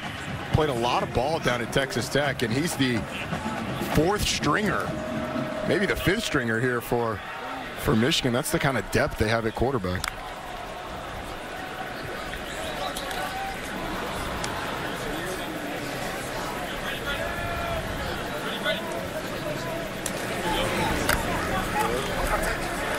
Franklin again, breaking tackles, fights his way to the 20-yard line.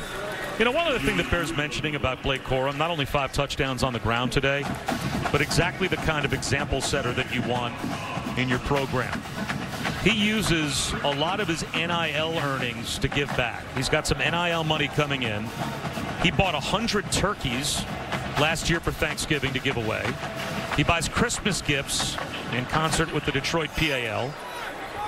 He holds an annual charity football camp for kids, a free football camp to come and spend the day on his own dime. As Bowman climbs the pocket, dumps one off. Getting to the sideline, Franklin reaches it out. Is he in? He is. Another Michigan touchdown.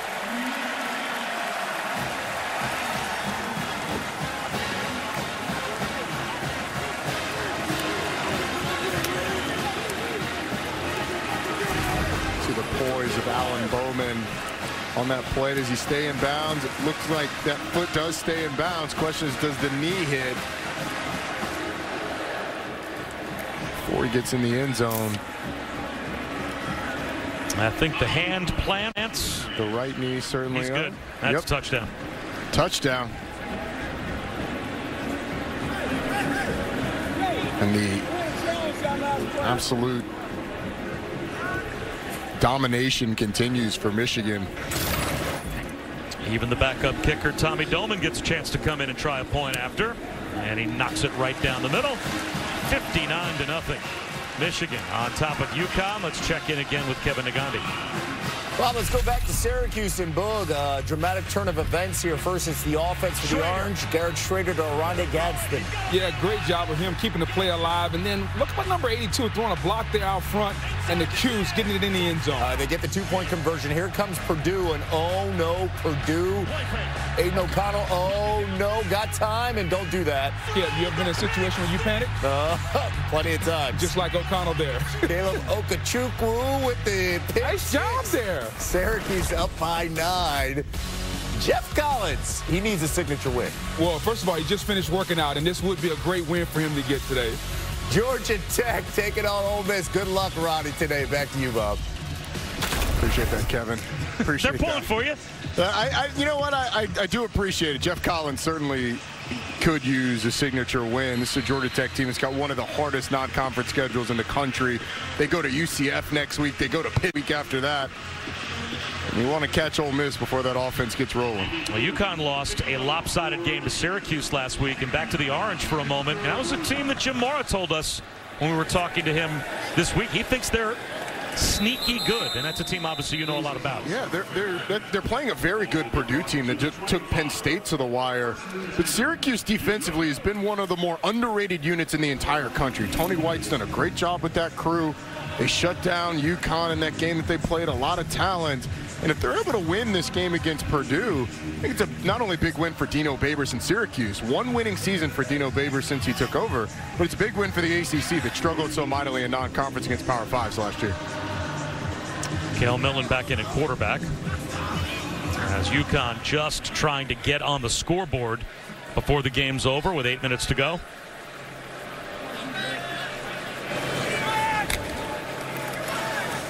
And Victor Rosa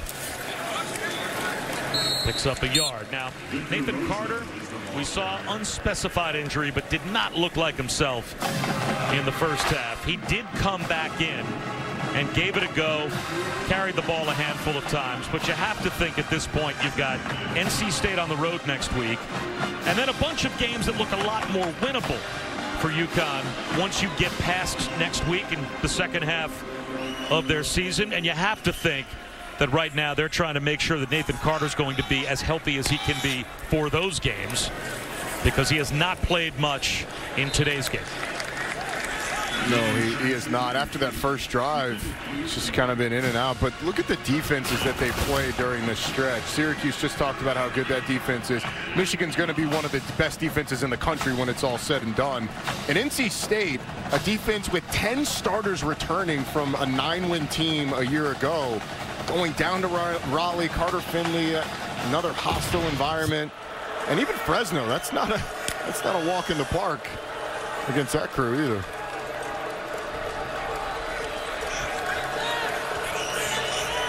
Third down and 9. Millen to throw. And that's broken up. Tried to squeeze one in, and it was knocked away from Ethan Williams. Throw just a little bit late from Cale Millen. Looked like he wanted to see it before he let it go. By the time it got out there. Good coverage from Keyshawn Harris. Yeah, Harris had the coverage.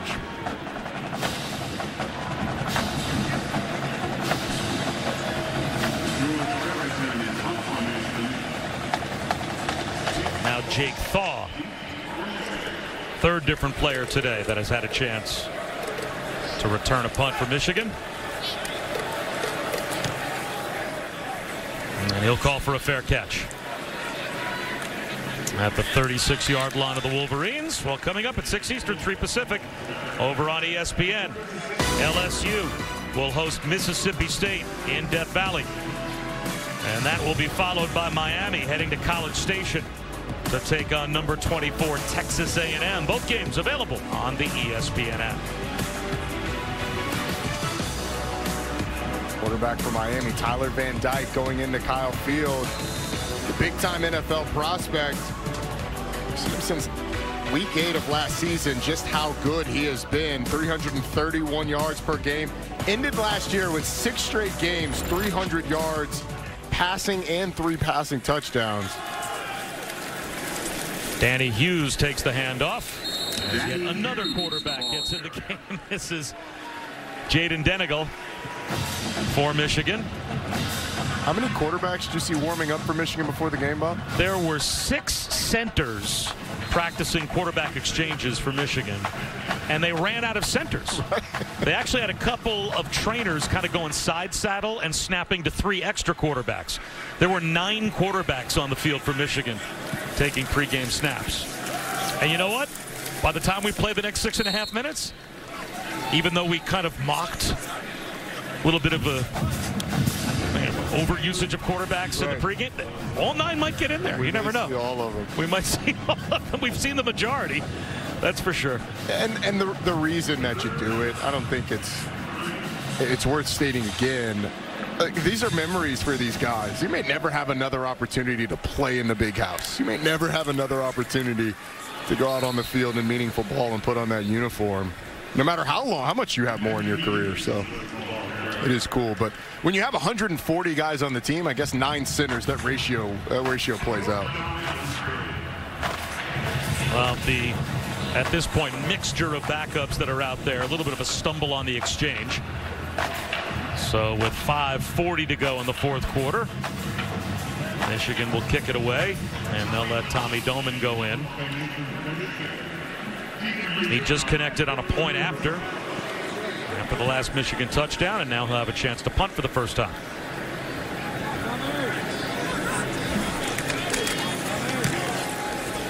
Pretty good kick. Rosa, fair catch, down to the 16-yard line. Let's go down to Chris Budden. Bob, a pretty unique story. Mimi Bolden Morris, a grad assistant for Michigan, is the first female grad assistant in the Big Ten. She's the sister of defensive end Mike Morris. She recently graduated and finished up her hoops career at Georgetown. really, we were watching her pregame. She can throw it better than Roddy can. She can rip it. That's not true. It's true. It is true. I don't know if she needed to point that out. I know. Her dad was a high school coach, coached his brother. She was the water girl on the team and has always wanted to be around football. In fact, at Georgetown, she was offered a grad assistant job to be with hoops, and she was like, no, I want to be with my brother. I don't want to be on the football field. And Jim Harbaugh actually said that whenever she would come to visit her brother Mike, not only as a basketball star, she had that sport to talk about with Coach Harbaugh, but she's just addicted to football. And this quarterback keeper, Millen tries to run to the sideline. He's got nowhere to go. So obviously it's in the bloodlines to be a really good athlete in this family, but also Jim Harbaugh said, you just talk to her and the wheels are turning. She could make us better. She's just got a really smart, analytical mind, and I think she can help our coaching staff. And so they brought her in as a GA to help work with the quarterbacks and be on the offensive side. I love that thought process from Jim Harbaugh. Number one, making your organization better, regardless of the gender of the person that can do that. But number two, I mean, so often we see men coaching in women's sports and sports that they never played. But when a woman wants to coach a man's sport, we often get, well, you didn't play that. Doesn't matter. If you have a mind for the game and you can make the organization better, you deserve a spot. And so I love Jim Harbaugh thinking outside the box to make his organization better.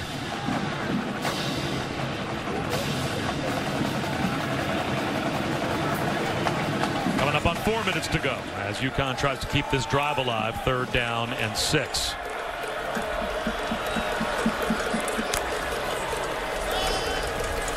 Dale Millen up the sideline, underthrows Robert Burns on a little wheel route, as he would have had the first down if Millen had elevated that pass and put it on him. So it will be 4th and 6 with 3:56 remaining. You see the result isn't going the way UConn would have hoped. But they're going to look back at this film and see so many opportunities where the plays are there, and you just have to make them, whether it's catching a football on a 3rd down, making a throw on a 3rd down. Little things where Michigan didn't beat you on that play, you beat yourself.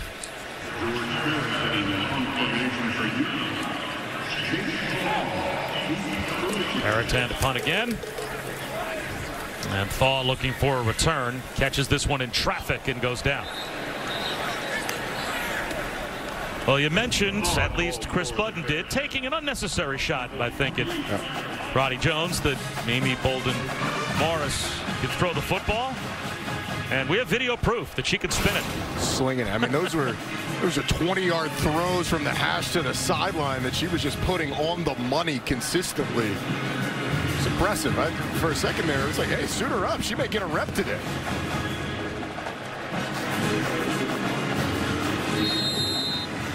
Brandon Mann now in the game at quarterback for Michigan.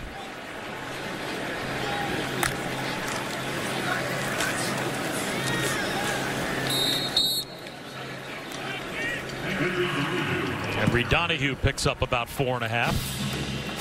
I think we're up to, what, 12 different players to carry the ball on the ground for Michigan in this game. Donahue's the 12th. And yet it feels like Blake Corum had basically a monopoly on touchdowns today, with him scoring 5 so far today. Danny Hughes. He gets a chunk carry. Down to the UConn 36 with 3:10 to go.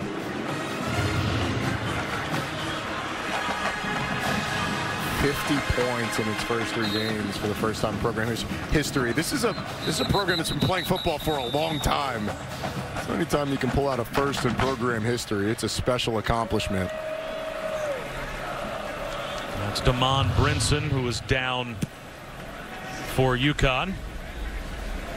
Well, obviously this is a soft landing spot for Michigan to start off the season when you've got Colorado State, Hawaii, and UConn. They didn't sign up for any of these big mega early season matchups, so they will first be tested once they get to the Big Ten season. But Maryland, Iowa, Indiana, those are their first 3 Big Ten games. Now, you don't take any game of the Big Ten for granted, but it's really by the time you get to the Penn State, Michigan State portion of the schedule that you start to wonder, can they stay perfect? And obviously they will close the year Thanksgiving weekend at the Horseshoe against Ohio State. And you saw it on that graphic. There's only one game this season where ESPN's FBI gives them less than a 68% False chance. start, offense number 66, 5-yard penalty, first down. One game where they have less than a 68% chance to win the game right now. Those two games you reference against Penn State, Michigan State are here at the Big House. Only trips on the road is for them in Big Ten play. At Iowa, at Indiana, at Rutgers, and at Ohio State. So it looks like this Michigan team's set up for an undefeated showdown potentially with Ohio State at the end of the year. Brandon Mann swings one. Brandon Mann's pass to Darius Clemens. And this is the complete look at the Michigan schedule. So again, Maryland at home, back-to-back road games against Iowa and Indiana, but then the ranked opponents arrive. That's Penn State and Michigan State in back-to-back games here at the Big House. And some of it's the overall setup of the divisions in the Big Ten, although I think at the end of this year the Big Ten's going to look up and say, we need to think about going to a situation where the best two teams play in the championship game, because Ohio State and Michigan are the clear best two teams. And if you could have them play in the championship game, it would give you a better opportunity to get two teams potentially in the college football playoff. And why have two divisions? Exactly. Why not just have one big old conference and rotate the schedules as best you can? Because if you don't give the division champion on the other side a trip to the championship game, then what's the point of divisions? What are they playing for? Yeah, well, the overall, I think that's where college football is trending. We'll see what the Big Ten does when they go to 16 teams. We'll see what the SEC does when they go to 16 teams. The ACC has already announced it's going away with divisions. The Pac-12 is doing it this year. They had the flexibility to do it because of the 12-team league, 9-game conference schedule. But I think that's where we're going to end up, where the best two teams play and you get some sort of more regular rotation through both what are now sides of the conference. And I understand even if you go to one big league and do away with divisions, you still have to have those traditional rivalry games that get played. Michigan has to play Ohio State every year. That's just the way it has to work. And it feels like every other game in the Big Ten is some sort of rivalry with some sort of trophy at stake. So figuring out how you're going to do that, especially with USC and UCLA coming into the league, figuring out how you're going to do that, it's going to be tough. I mean, Kevin Warren and his crew are going to have a tough time figuring out how to do it. But when you're talking about an expanded playoff, you want to give your team, your conference, the best opportunity to get as many teams in that field as you can. One last need taken for Michigan. And it was Andy Maddox that gets a chance to do the honors. Jim Harbaugh had 7 different quarterbacks today complete at least one pass. So the largest home shutout since 1975, 59-0 will be your final. Michigan over UConn, and now the Big Ten schedule starts next week for number 4. And now we're really going to learn about Michigan going forward. The first 3 games, they operated with a very business-like approach, dispatching of inferior opponents. The defense has been absolutely fantastic. 110 yards given up this game. The offense was efficient, but next week it gets real. For Roddy Jones and Chris Button, I'm Bob Wischusen saying so long from Ann Arbor. 59-0. Michigan wins it going away against UConn. Time to head back to the studio and Kevin Nagandi.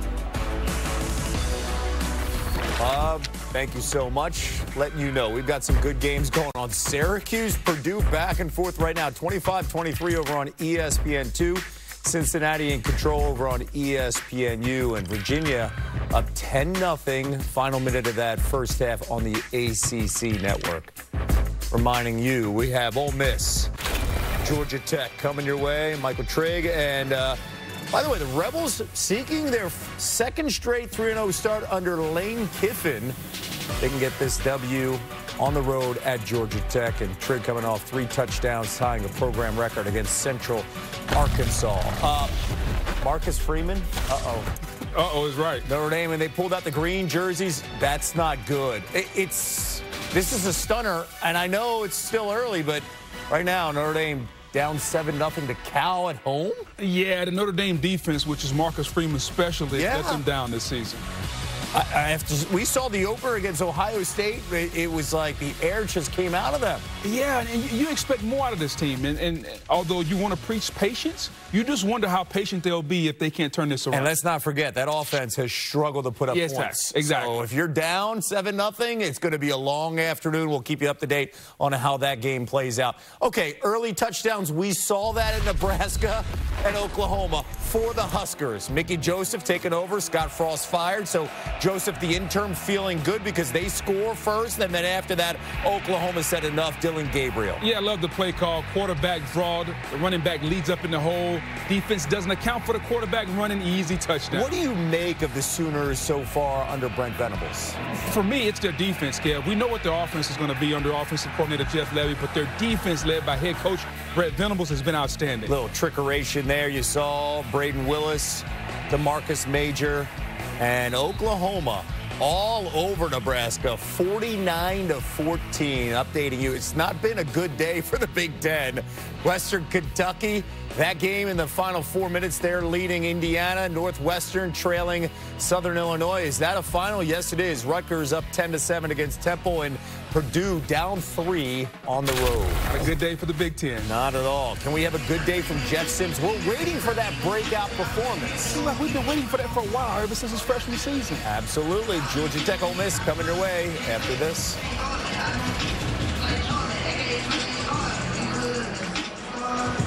It's all